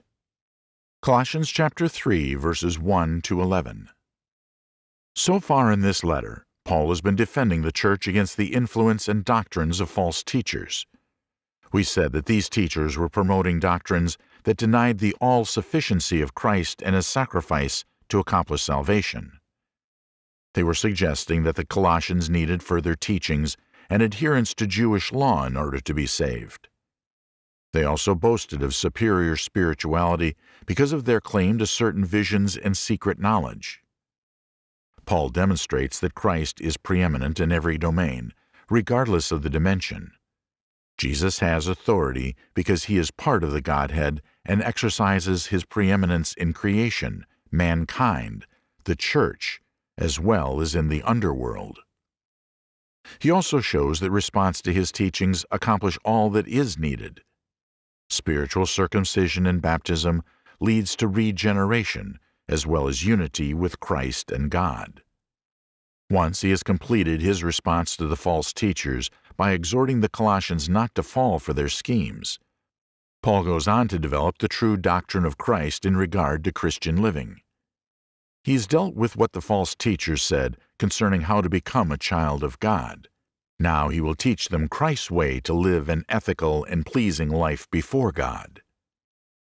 So we begin the fourth section of this epistle, which demonstrates Christ who is preeminent in ethics. In other words, right and wrong living according to Jesus. Christ, preeminent in ethics. Chapter 3, verse 1 to chapter 4, verse 6. In chapter 3, Paul will begin by summarizing everything he has already said, and presenting it as the basis for the rest of the section. If Jesus' doctrine is preeminent, then the lifestyle that flows from it will also be superior to the lifestyle that comes from the Judaizers' teaching. The standard of Christian living.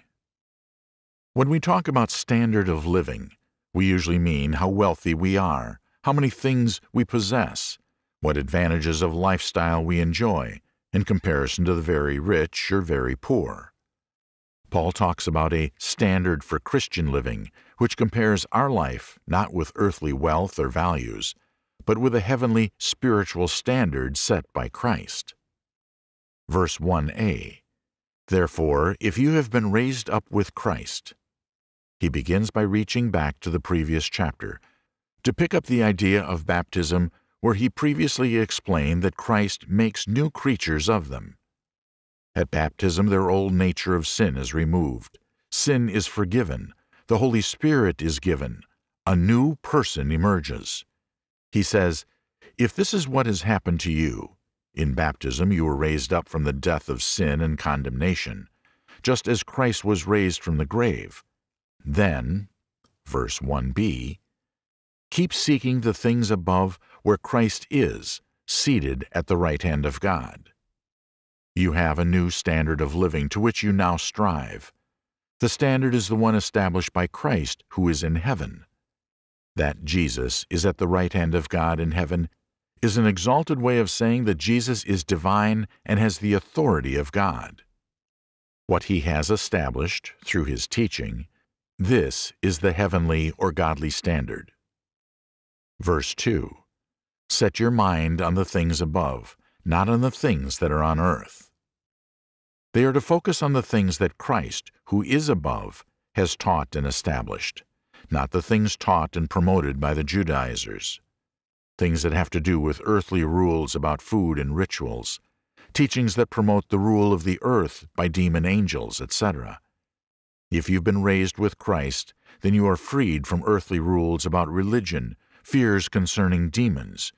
You are now living according to the true spiritual standard set by the one who is actually in heaven. Verses 3 to 4. For you have died, and your life is hidden with Christ in God. When Christ, who is our life, is revealed, then you also will be revealed with him in glory.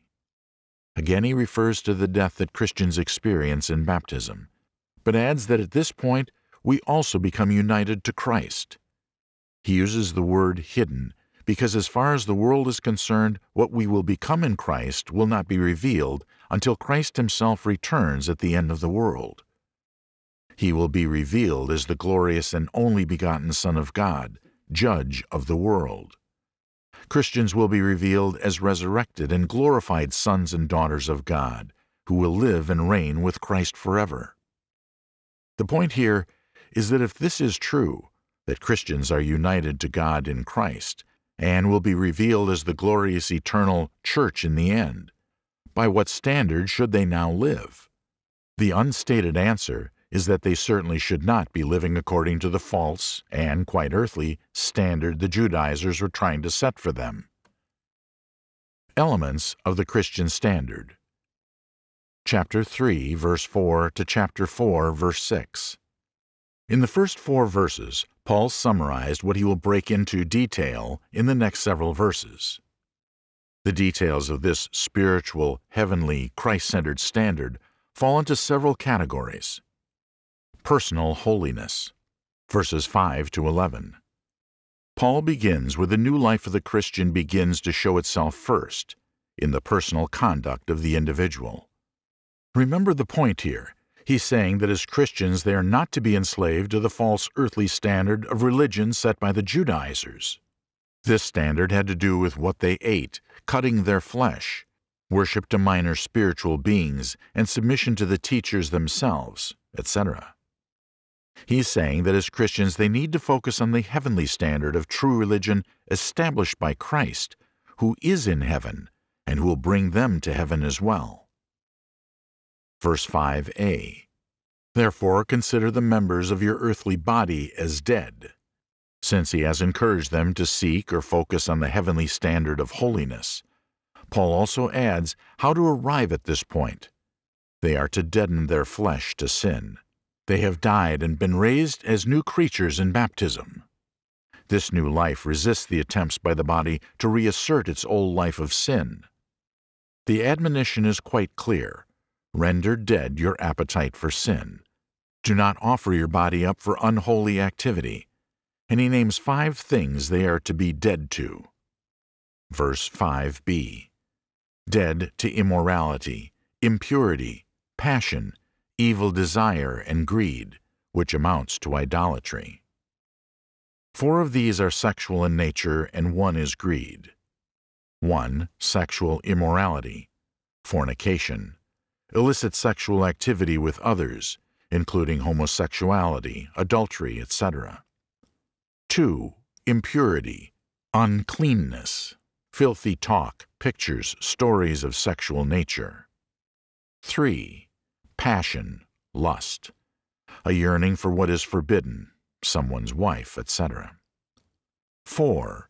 Evil desire, a constant desire for evil or impure things, sexual obsession. 5.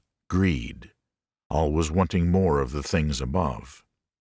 All of these, usually come together, produce the sin of idolatry, the worship of sensuality and sexual gratification, rather than the worship of God.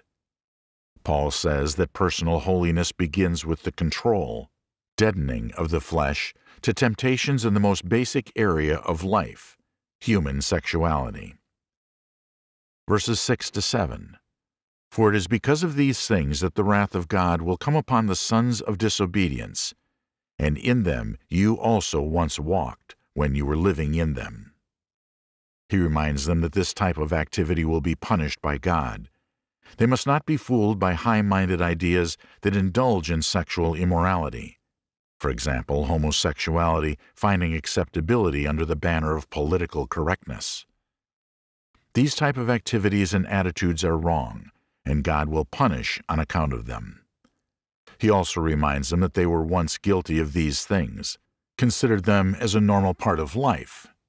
But since their resurrection in Christ, they now live according to a new standard, where they are to refuse their body's desire for these things.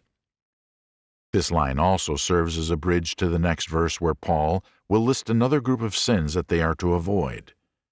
Verse 8.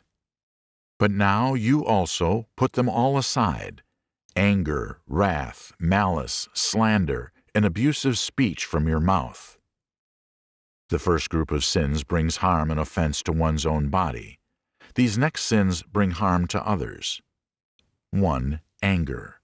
The boiling of emotions, allowing ourselves to be stirred by negative feelings towards others. 2. Wrath. This is a stronger form of the previous, where the emotions threaten to boil over, the end of control, exasperation. 3. Malice, or meanness, where our unchecked emotions begin to form into an evil action. 4. Slander. The usual first mean act is to speak against someone, curse them. 5. Abusive speech. Foul, abusive language in regards to others, a constant attitude. Along with verse 5, this makes a list of 10 things to resist in pursuit of holy living. It is not a comprehensive list of every sin there is, but the fact that Paul refers to sins of sensuality and those of speech shows that he's including all the earthly evils we desire in our hearts and evils we commit as a result of what comes from our hearts.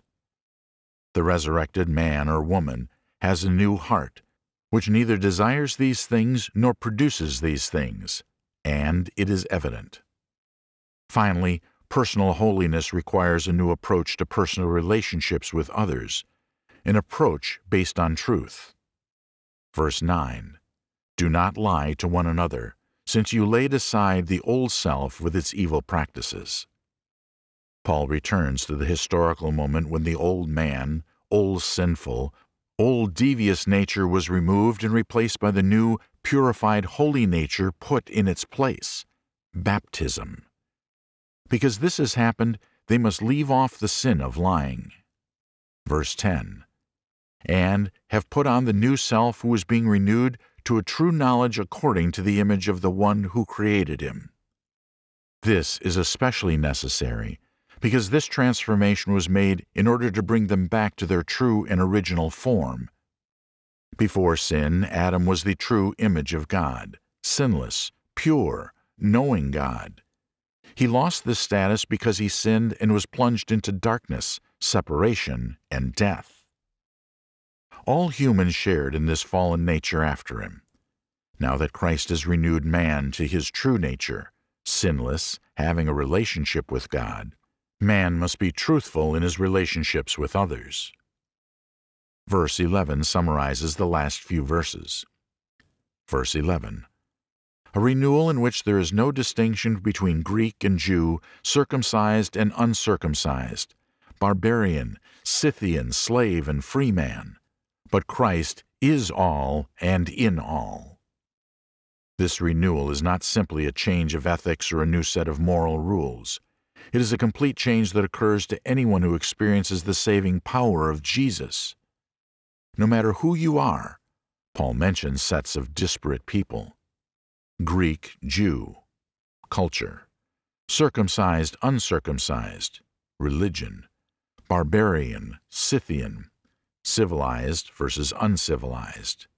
Slave, free, social position. No matter what group you formerly identified with, you were a sinner, did not know the truth, lost in sin. But because of Jesus, you have become a new creature, a Christian. Now as a Christian, none of these labels mean anything. You have been liberated by the truth. You know the truth, that God renews everyone through Christ. And now you must live according to this truth. Part of leaving off these old labels is to pursue personal holiness, and part of personal holiness is to speak the truth, since they were renewed by truth. In the end, everyone comes together in Christ, because everyone is focused on Him and the heavenly things connected to Him. Summary. So in this third chapter, Paul explains the standard or ethic for Christian living established by Christ in heaven.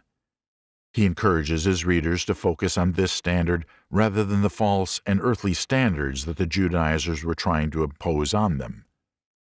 This heavenly standard reflected their new status as spiritual beings, renewed and purified by the blood of Christ in baptism.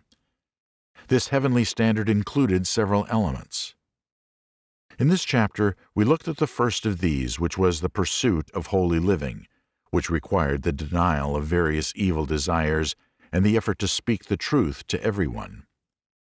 In the next chapter, we'll move on to the next element in the heavenly standard, a loving attitude.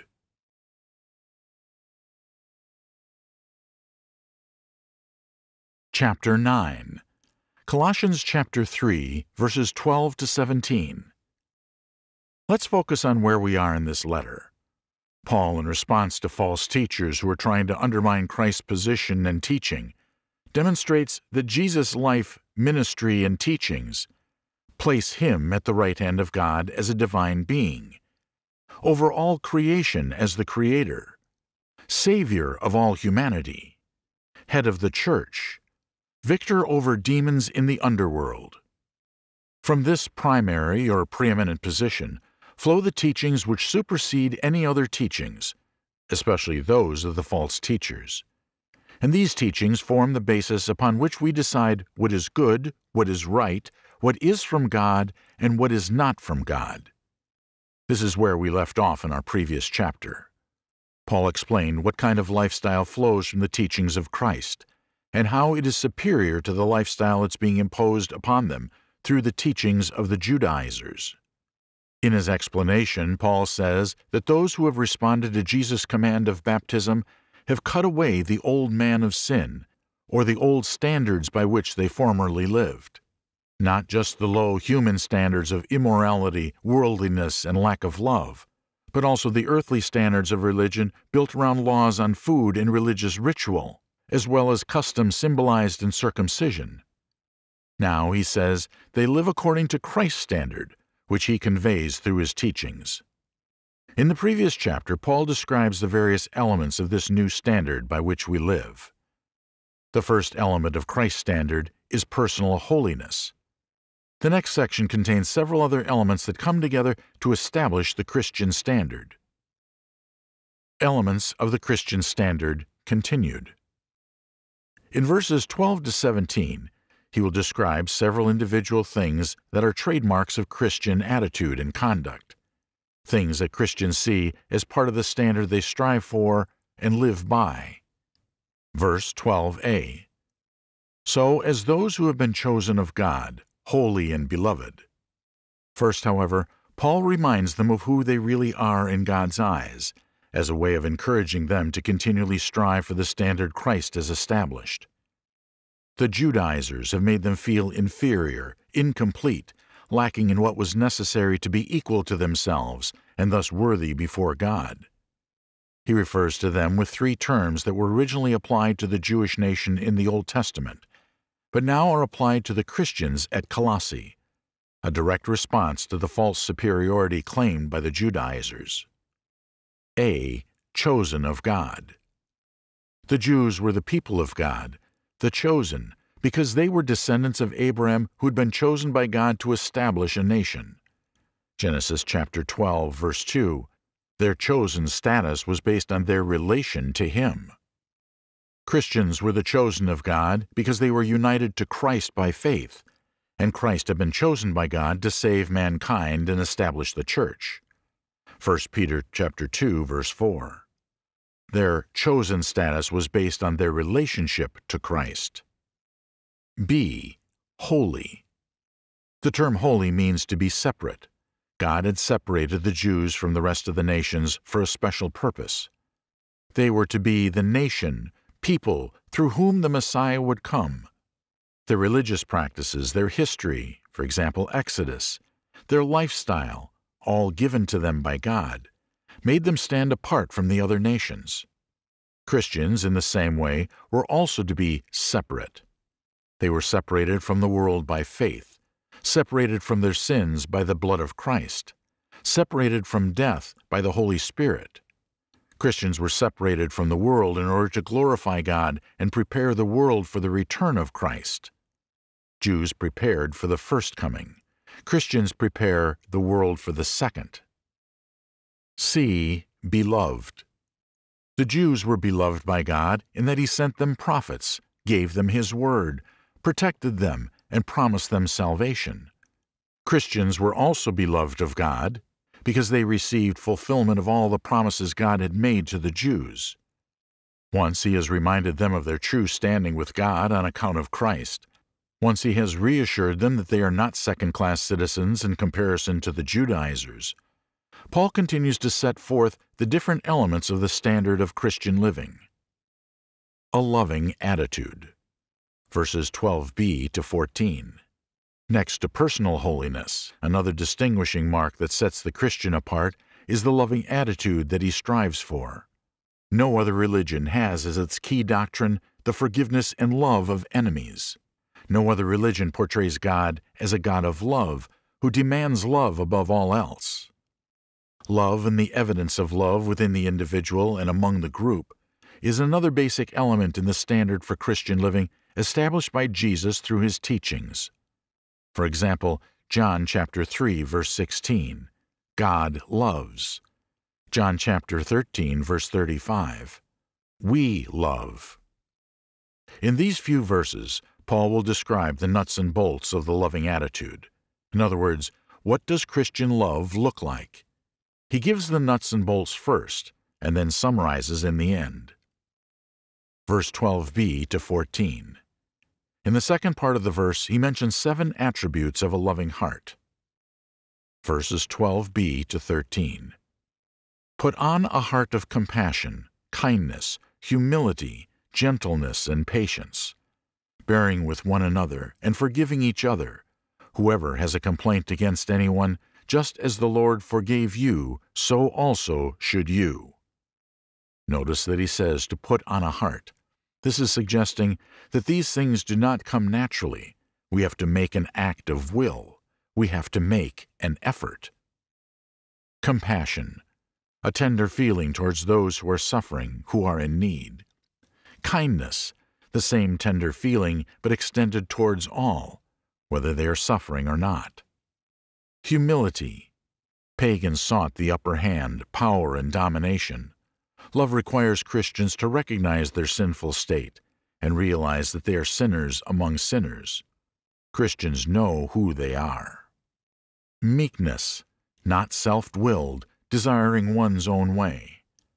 Patience, the willingness to put up with suffering or trials without losing faith, love, joy, confidence.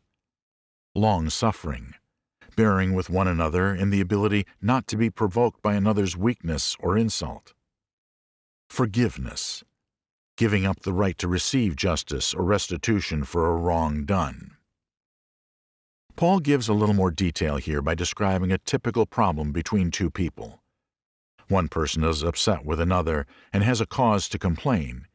He says we should have the attitude with one another as Christ had with us. Don't continue to complain. Don't look for a judge or arbitrator. Simply forgive and move on.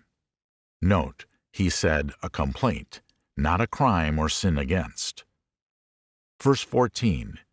Beyond all these things, put on love, which is the perfect bond of unity. In this verse, Paul summarizes these things by saying that love is the crowning glory of all. In other words, love is beyond these individual things, because it is the fulfillment of them. For example, love is kind, love is patient. 1 Corinthians chapter 13.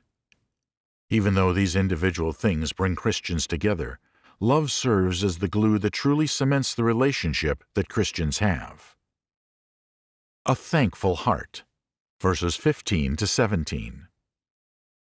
Personal holiness is the standard of conduct in the world. A loving attitude is the standard of conduct in the church. And a thankful heart is the standard one strives for before God. We can't impress God with our holiness because we are sinners. Our conduct is an attempt to put distance between ourselves and the world. Loving attitudes maintain the unity in the church. We can never outlove God or make up for His love with our own. But a thankful heart, now there's something that is uniquely ours, that we have control over, and that we can legitimately offer to God in good conscience. Paul mentions 3 ways we can express and experience gratitude as Christians before God. Thankfulness for a peaceful mind. Verse 15, "Let the peace of Christ rule in your hearts, to which indeed you are called in one body, and be thankful." The word rule refers to a judge or a referee, an arbitrator. The Christians were being judged by the Judaizers who wanted them to submit to their standard, law, circumcision, etc., in order to be good enough. Paul tells them to allow the peace that Christ brings to their hearts be the thing that decides if God loves and accepts you or not. He adds that everyone was called to experience this peace, and the sharing of this peace is the unique feature of those who are in the body, church, not circumcision or food laws or slavish submission to certain teachers. Be thankful that you have the peace of Christ in your heart, and this peace is the assurance, the judge that you belong to God. Worship with thanksgiving. Verse 16, "Let the word of Christ richly dwell within you, with all wisdom, teaching and admonishing one another with psalms and hymns and spiritual songs, singing with thankfulness in your hearts to God." A heart that is thankful ultimately expresses itself, and so Paul describes the natural progression from feeling to expression. This peaceful assurance in Christ should lead to expressions of thanks. How should this be? Certainly not as the pagans celebrate, and not as the Judaizers express the feelings of their hearts with empty ritual and self-abasement. A thankful heart drinks in the words, teachings of Christ, and allows them to permeate the entire person. It shares the peace, the message, the wisdom with others in teaching and encouragement. It praises using spiritual words and ideas provided by God just for such occasions. If God is the one that sent Jesus to create the peace Christians feel, then it is only natural that the praise and thanksgiving for this return to Him and Him alone. Note that in his only reference to public worship, Paul uses the word sing, meaning sing without instrument, denoting the kind of praise that is acceptable. 3. A life motivated by thanksgiving. Verse 17. "Whatever you do in word or deed, do all in the name of the Lord Jesus, giving thanks through Him to God the Father." A heart that feels thankful will eventually begin to express thanks, and this expression of thanksgiving will find its way into everyday life. The Christian lifestyle is filled with actions great and small. The difference is that the motivation for life is Christ and His service. This motivation completes the cycle of thanksgiving. We experience the peace of Christ in our hearts. We are moved to give thanks to God for this. We are motivated by gratitude to live and serve in His name. This reinforces and deepens the peace we feel and keeps the cycle turning. Summary. We're not finished with the elements of the Christian standard Paul outlines in these verses. So far, however, he has said that Christians live by Christ's standard, not the false one promoted by the Judaizers. This Christian standard has several elements. The ones Paul has described so far are personal holiness, a loving attitude, a thankful heart.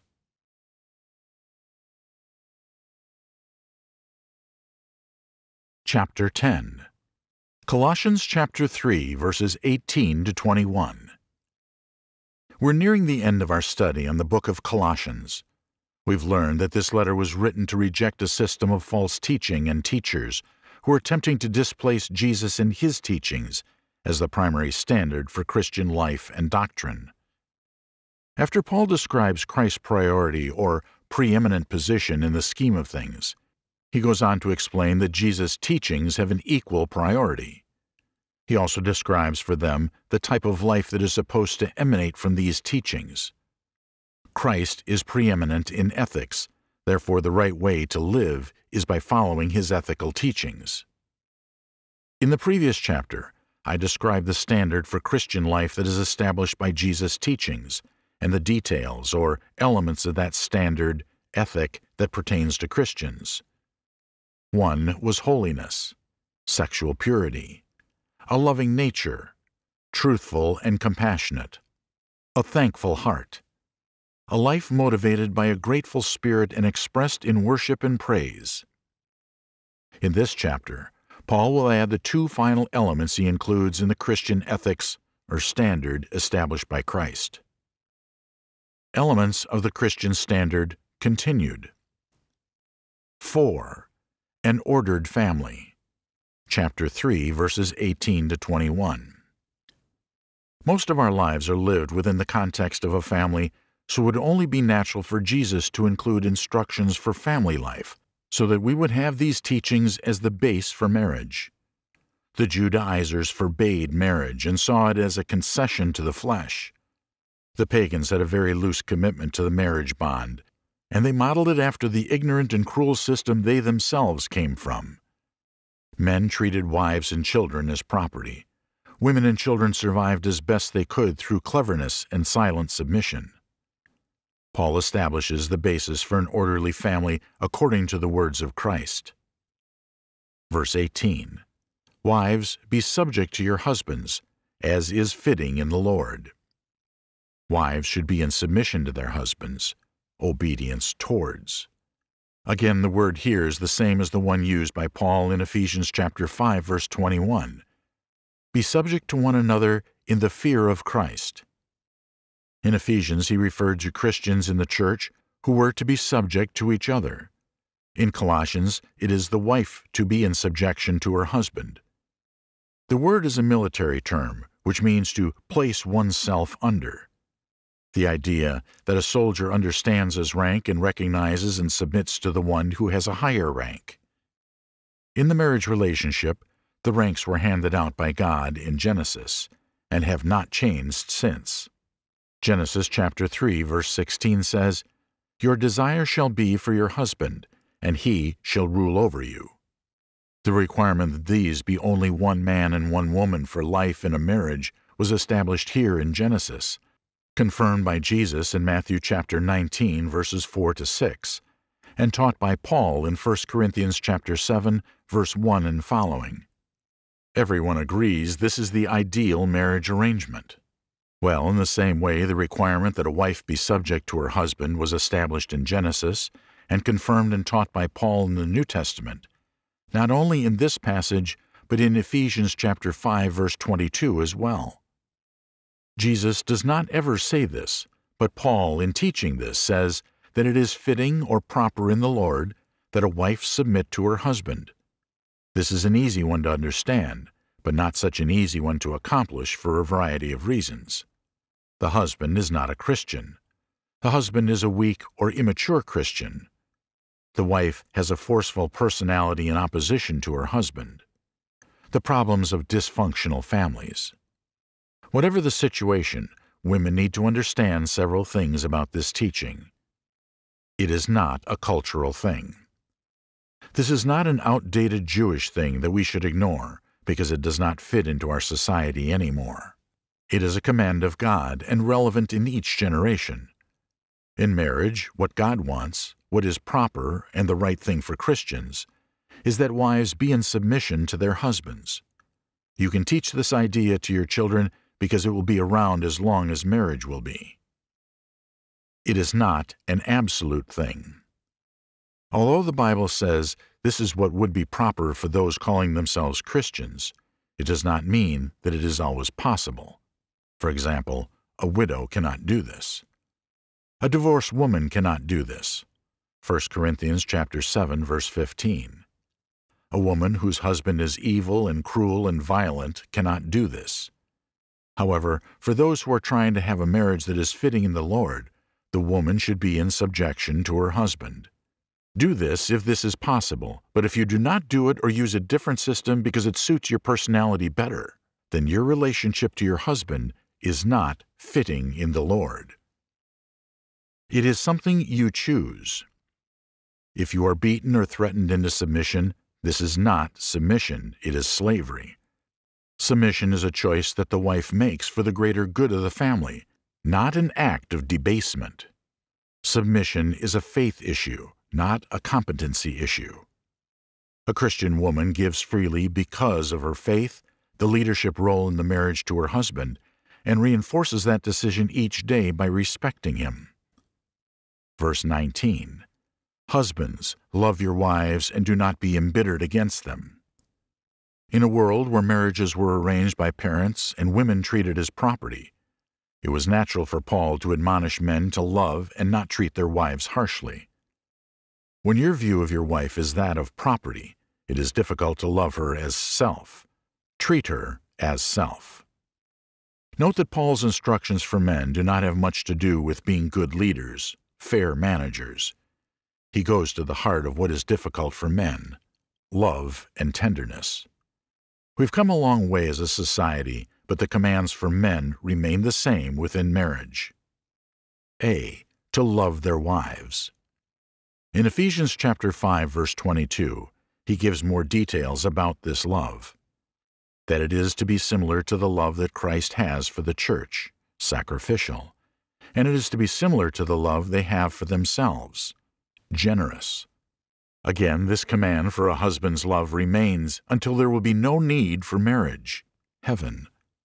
A woman who is loved in this way finds it a joy to respect and submit to her husband. B. To be tender towards them. The term bitter means sharp, pointed, harsh. When you perceive something as less than you are, it's easy to disrespect it, to become harsh and cruel. Paul's admonishment requires men to keep in mind who the wife is, a gift from God. Proverbs chapter 18, verse 22. A partner for life. Genesis chapter 2, verse 24. A mother of their children. Genesis chapter 4, verse 1. Such a precious person must be treated with care and tenderness. I would say the same thing to men as I did to the women on this subject. A man must choose to be this way with his wife. It does not come naturally. It does not come naturally for a woman to submit to her husband. She must choose and cultivate a submissive nature through prayer and practice. In the same way, it does not come naturally for a man to love his wife sacrificially and tenderly. It is natural to act this way because of desire, but not be this way. Men are just more naturally selfish than women. In the end, the man must choose to deny himself and make his wife the beneficiary of his love and tenderness, rather than himself. Verses 20 to 21. Children, be obedient to your parents in all things, for this is well-pleasing to the Lord. Fathers, do not exasperate your children, so that they will not lose heart. Again, Paul reaches back to the elemental principles found in the Old Testament. In Exodus chapter 20, verse 12, honor your father and your mother, that your days may be prolonged in the land which the Lord your God gives you. Paul summarizes this in Colossians by keeping the main elements and applying them in a New Testament context. The responsibility of children is obedience to parents in all things. This includes the commands of God and the judgments and application of these in daily living made by parents. When parents say, "Because I say so," this has a basis in Scripture. The promise of the Old Testament was fulfilled in Christ, and so now the children of God look forward to a heavenly promised land where Christ reigns. There is a blessing in learning to obey parents in all things. It prepares us to obey Christ and please Him. Parents are the ones who develop the obedience muscle first in their children. If they do a bad job of this, someone else, school, police, etc., will have to teach it the hard way. Now Paul adds one caution to dads, and that is to not overdo the authority thing. Some Bibles use the term provoke to anger or stir up emotionally. How? Setting the goals too high, being inconsistent, lack of praise and appreciation, favoritism, creating jealousy by devoting too much time to work or hobbies. Children become discouraged when they cannot please, properly obey, secure a blessing from their fathers. Discouragement can easily lead to either depression and withdrawal or rebellion and acting out. Summary. So the fourth element of the Christian standard is an orderly family. An orderly family is a tremendous witness of Christian grace and the presence of God in your life. Paul says that an orderly family requires three main components. Cannot have it without these. 1. A submissive wife. Begins with the woman, because she is the key to a balanced Christian home. A woman who respects and supports her husband's leadership, despite his flaws and hers as well, is the first component in an orderly family. 2. A loving husband. A man who understands, accepts, and practices loving leadership of his wife and children is the second part of the equation. You cannot have an ordered family if the one in leadership refuses to lead or leads improperly. Many ask, if the husband will not lead, what is a Christian woman to do? Do not lead him. It is not your job. The job is vacant. Lead your children to Christ. Example, Timothy. 3. Obedient children. Ordered families suffer their greatest strains when children begin to test the limits of parental authority. Paul says that it is possible to do this without discouraging the children. We have learned that consistency, fairness, and tenderness go a long way in repairing and maintaining the bonds with them at this time. In our next chapter, we'll go on to explain the last element in the Christian standard.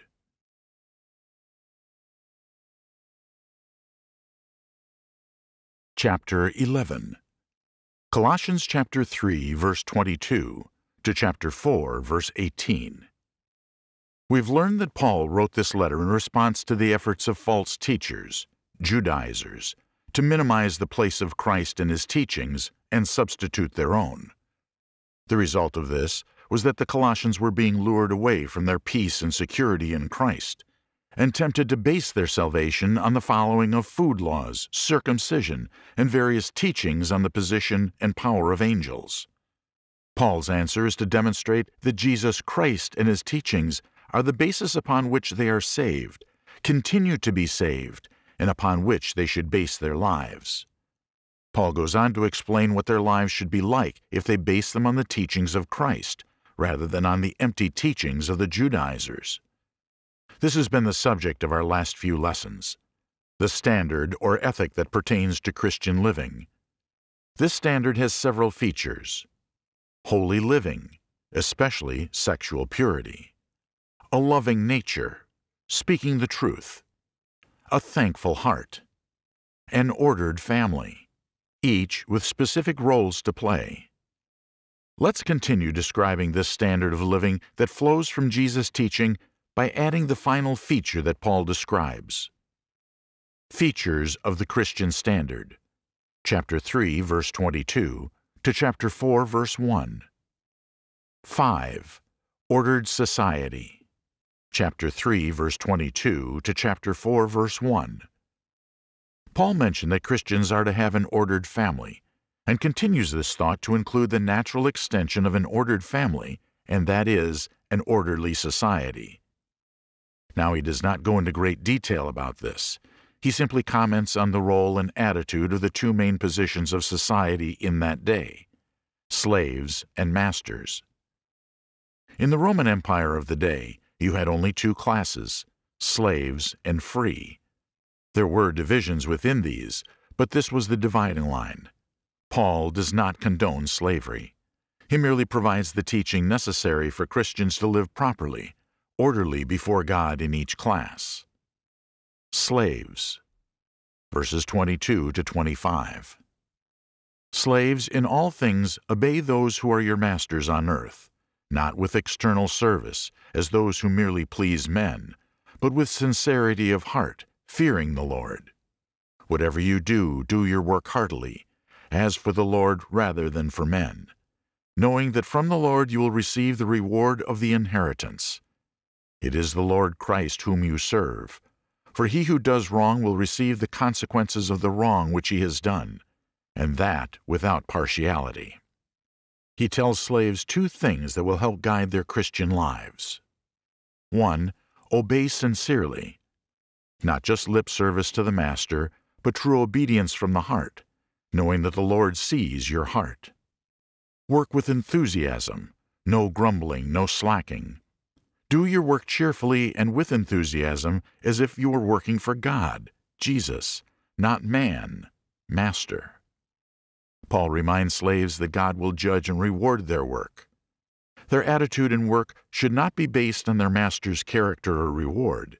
It should be done to please God, who will issue the final reward, which is eternal life.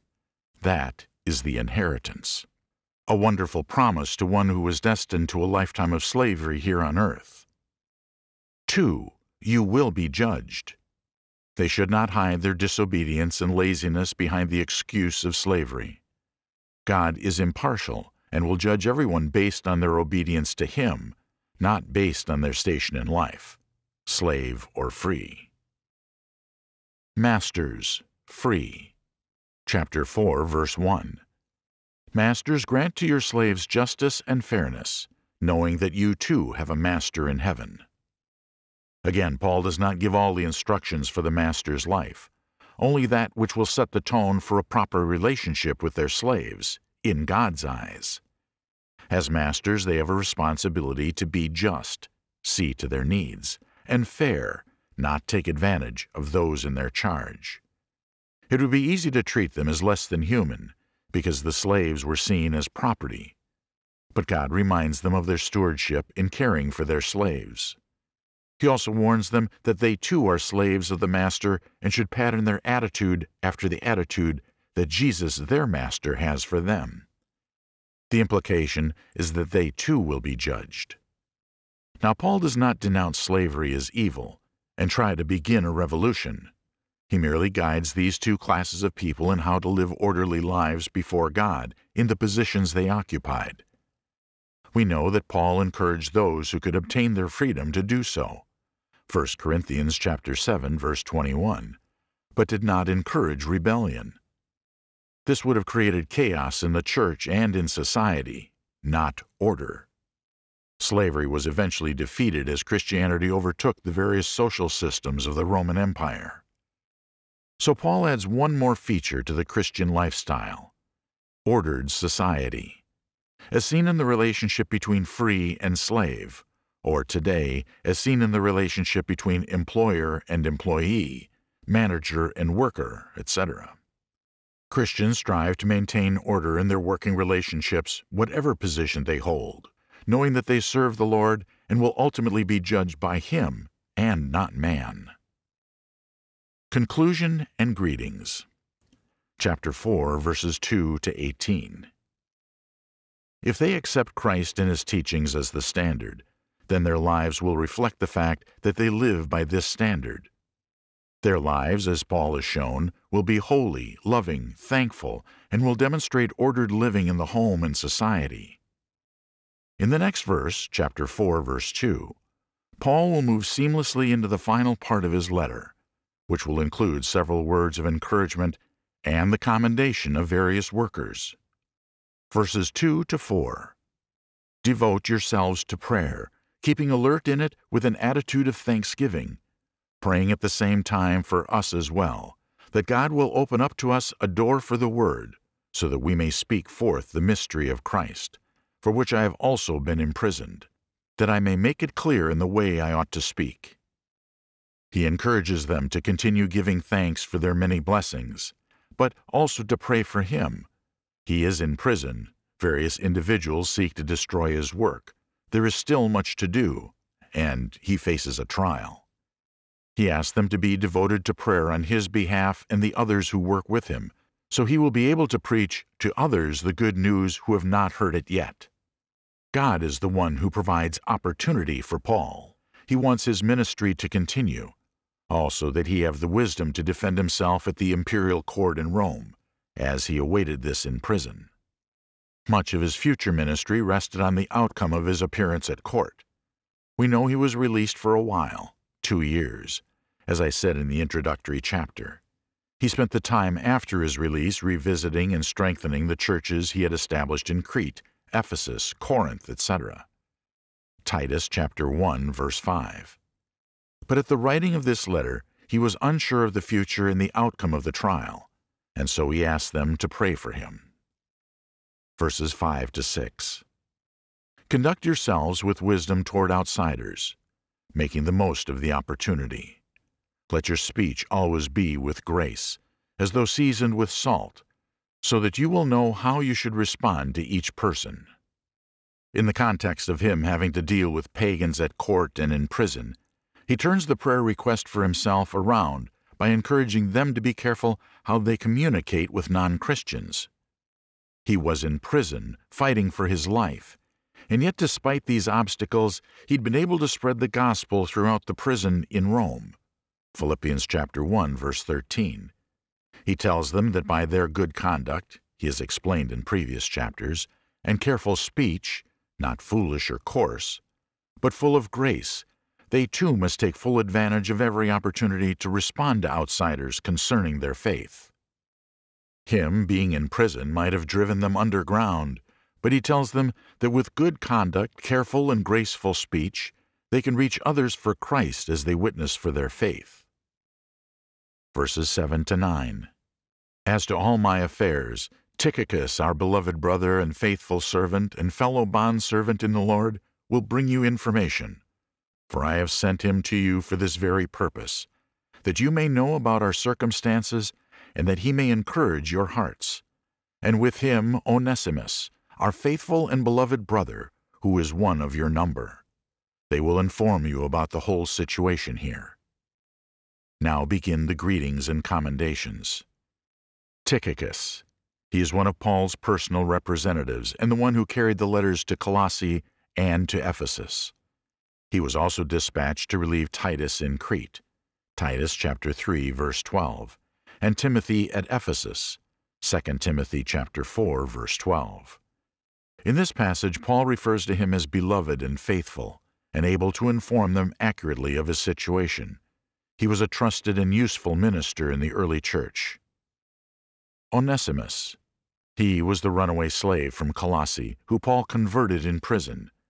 He was returning home, accompanying Tychicus, and bringing a letter from Paul to his former master, Philemon. Verses 10 to 11. Aristarchus, my fellow prisoner, sends you his greetings, and also Barnabas's cousin Mark, about whom you received instructions. If he comes to you, welcome him. And also Jesus, who is called Justus. These are the only fellow workers for the kingdom of God who are from the circumcision, and they have proved to be an encouragement to me. Paul mentions 3 Jewish Christians who were working with him and ministering to him while under house arrest in Rome.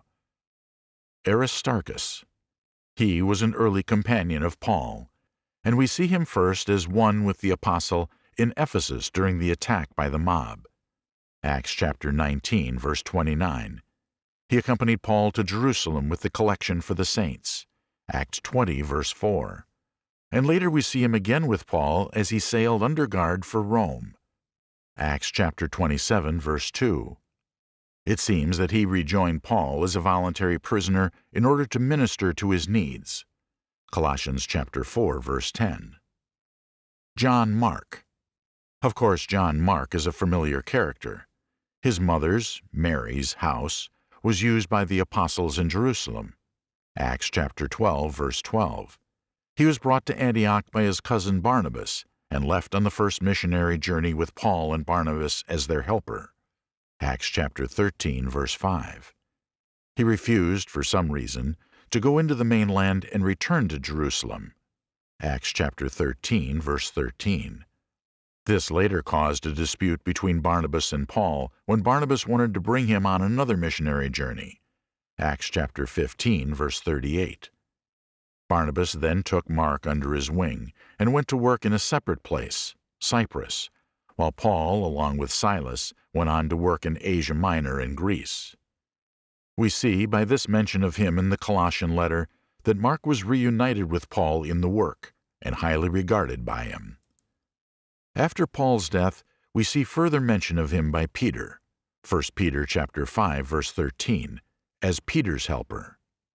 Many scholars feel that the Gospel of Mark is Peter's recounting of his own experience and written out by Mark. Justus. Not much is known about him other than this mention of him in this letter.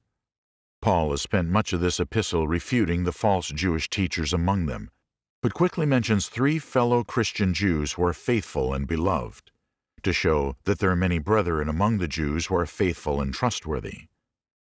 Epaphras, verses 12 to 13.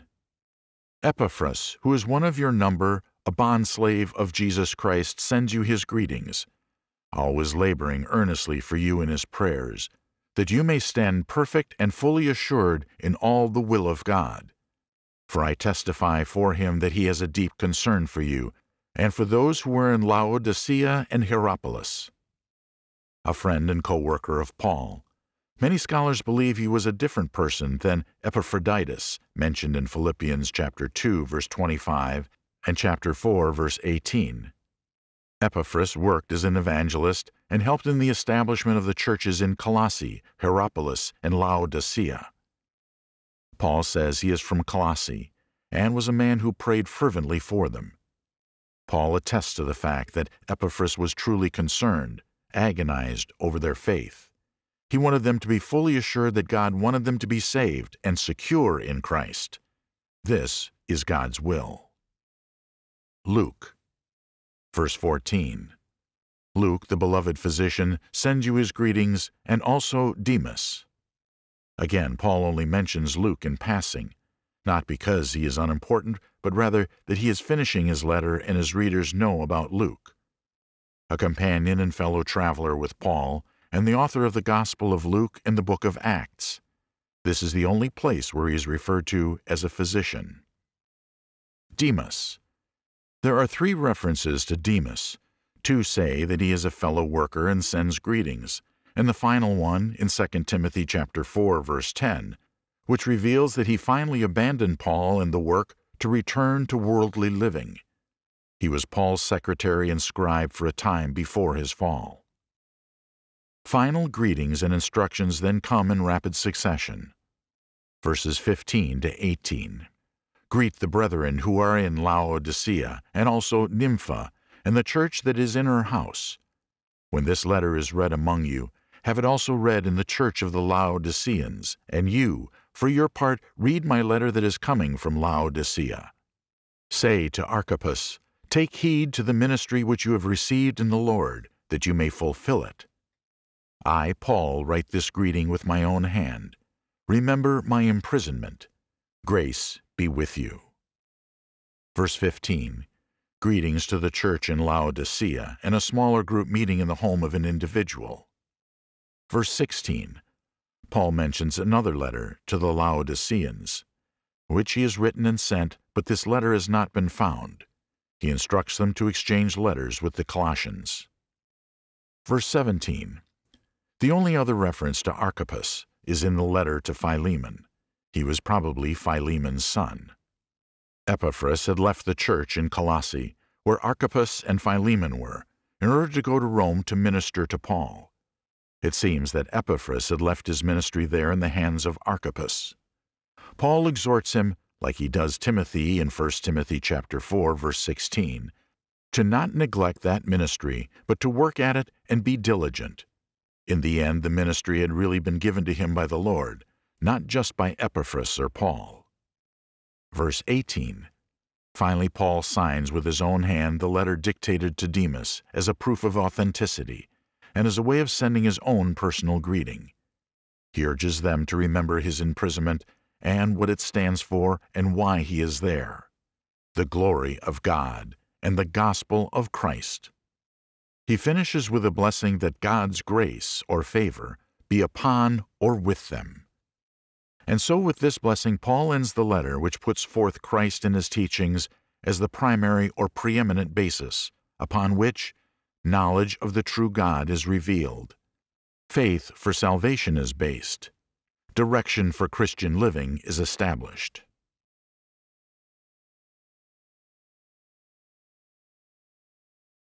Chapter 12. Conclusion.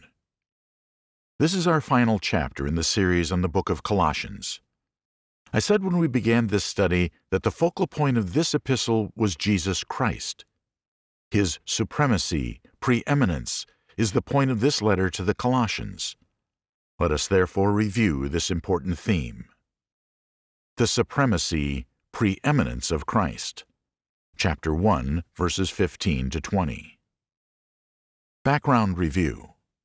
In writing to the Colossian brethren, Paul describes the supremacy of Christ to a church who had begun to drift away from the faith.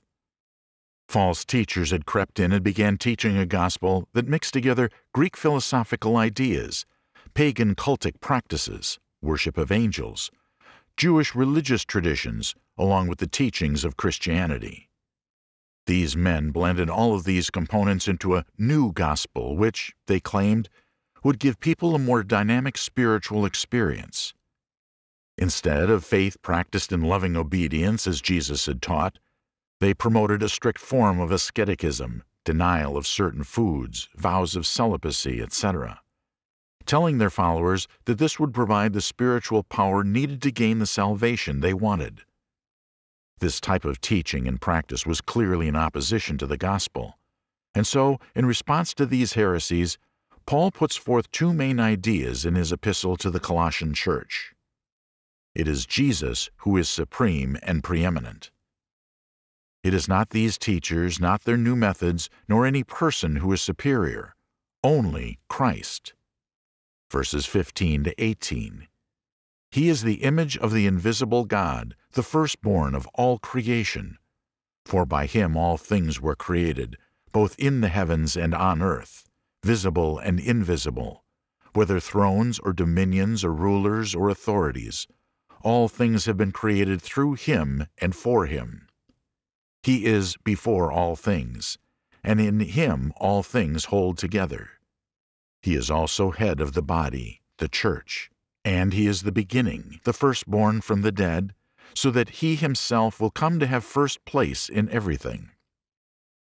In stating this fact, Paul describes 7 areas of Jesus' supremacy. 1. He is the Supreme Spirit. Verse 15a. As the image of God, he is God. No other spirit invented by man is his equal. 2. He holds the supreme position. Verse 15b. No created thing is before him in time or position. 3. He is the supreme authority. Verse 16a. Every level of creation, from the unseen particles to the greatest king or leader, is subject to his authority. Not only is his authority greater, but every other authority is in service to his. 4. He is the supreme reason for existence. Verse 16b. He is the answer to every great question and the end of every search. 5. He is the supreme power. Verse 17. It is by his energy that the physical world continues to exist. Not gravity, not black holes, not exploding galaxies. He is the power source for all existing things. 6. He is the supreme head of organized religion on earth. Verse 18a. Only Jesus, by virtue of his supremacy, has a right to be worshipped as God. He and only he is the true religious and spiritual head. All others are pretenders and false prophets. 7. He is the supreme leader of the eternal kingdom of heaven. Verse 18b. In the spiritual world, he is the leader of the angels and spirit beings that were created before us, as well as the supreme leader of those who have joined them from the earthly realm. In the kingdom of heaven, Jesus is the Lord of all forever. After establishing Jesus' supreme position in all these areas, Paul explains one other important fact about Jesus that they need to be reminded of. Jesus, the supreme Lord, sacrificed himself for them. Verses 19 to 20. For it was the Father's good pleasure for all the fullness to dwell in him, and through him to reconcile all things to himself, having made peace through the blood of his cross. Through him, I say, whether things on earth or things in heaven. Paul's point here is, who needs human philosophy, cultural rituals, or human effort, when the Supreme Lord has personally undertaken the task of saving those who are condemned to death by sin? No amount of human wisdom and effort could accomplish what the Supreme Lord had accomplished for them and for us. Exhortation. Paul finishes this section by reminding them of three things. If they accept what he has taught them, then they need to 1. Remember the way they were saved. Verse 21 to 22. And although you were formerly alienated and hostile in mind, engaged in evil deeds, yet he has now reconciled you in his fleshly body through death, in order to present you before him holy and blameless and beyond reproach. He explains that their sins against God are what made them guilty and subject to condemnation and punishment in hell. But he goes on to say, it was the blood of Jesus, the Supreme One, that washed away their guilt, that made them pure before God. The cross, the blood, the sacrifice of Jesus, this is what makes them pure beyond the reach of Satan and acceptable to God, not self-sacrifice, self-denial, or the learning of mysteries. 2. Remember to remain faithful. Verse 23a. If indeed you continue in the faith firmly established and steadfast. Note that he says, if. This is a condition. God's grace is free. We cannot buy it, earn it, sell it, or obtain it based on our conditions. We cannot produce it or force him to give it to us based on our effort, wisdom, or actions. God sets the condition for grace. He establishes the one criterion for its procurement, and that one condition is faith. You can only obtain this wonderful soul-cleansing grace through faith, and that faith is expressed according to His will and purpose. God's grace is free, but it is not given to scoffers, disbelievers, and the disobedient. If it was, then sinners and disbelievers like Herod and Hitler and Stalin would be with Christ this very moment, even though they hated him and his church during their lifetime. No, grace is extended to those who have faith, and in Colossians chapter 2, verses 11 to 12, Paul further explains that faith in Christ is properly expressed in baptism. Verses 11 to 12. And in him you were also circumcised with a circumcision made without hands, in the removal of the body of the flesh by the circumcision of Christ, having been buried with him in baptism, in which you were also raised up with him through faith in the working of God, who raised him from the dead. In Colossians, Paul is simply repeating what Peter explained to the Jews in Jerusalem on Pentecost Sunday. Now when they heard this, they were pierced to the heart, and said to Peter and the rest of the apostles, Brethren, what shall we do? Peter said to them, Repent, and each of you be baptized in the name of Jesus Christ for the forgiveness of your sins, and you will receive the gift of the Holy Spirit. Acts chapter 2, verses 37 to 38. The Pilgrim Gate had pools of water nearby that could accommodate up to 500 people at a time. Pilgrims visiting Jerusalem would use the pools to cleanse themselves before entering the holy city. This is where 3,000 would have easily obeyed the gospel, as 12 men baptized this many in just a few hours. And so Paul reminds them to remain faithful, assured that the grace of God to remove all of their sins was applied completely when they called on the name of Jesus in repentance and baptism. 3. Remember the truth. Verse 23b. The danger here was that with their false teachings, these men were moving them away from Christ because Christ is one with His gospel. To deny one is to deny the other. So Paul tells them to remember Christ as the only Supreme One. His cross is the only way to forgiveness and perfection. His gospel as the only true message of hope.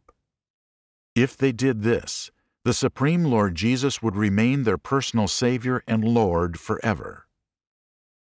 As we close out the end of this study, I encourage all of us here with the same encouragement of Paul. 1. Hold on to Christ. He is the Supreme Lord of all persons, dominions, worlds, events. He is the Lord. Whether there are wars, climate changes, economic upheavals, or personal tragedies, He is the supreme Lord. Jesus will save you, sustain you, and surround you with His love forever. Hold on to Him. 2. Hold on to the cross of Christ. There will be all kinds of new prophets, new teachings, new promises. No matter what, hold on to the cross of Jesus. When you feel you're unworthy or afraid all is lost, hold on to the cross of Jesus as the one act in all of history that will serve to save you and keep you saved forever. 3. Hold on to the gospel of Christ. Technology changes and society changes, but people are the same today as the day Adam sinned. God preached the gospel to Adam because it was the answer to his problem of sin, and it remains the answer to sinful man today. Let us not change the gospel or be ashamed of it. Let us instead take every advantage that technology has given us to proclaim the glorious gospel to every sinner on earth. 4. Hold on to each other in Christ. The world is filled with unbelievers and scoffers, evil men and women who are Satan's willing servants. Because of this, Christians need each other. Let's not hurt each other. Let's forgive and be kind to those for whom Christ died, and within whom the Holy Spirit resides. Let us make the loving of each other our main priority in the church. This will be pleasing to the Lord Jesus, and promote the best witness of our faith in Him.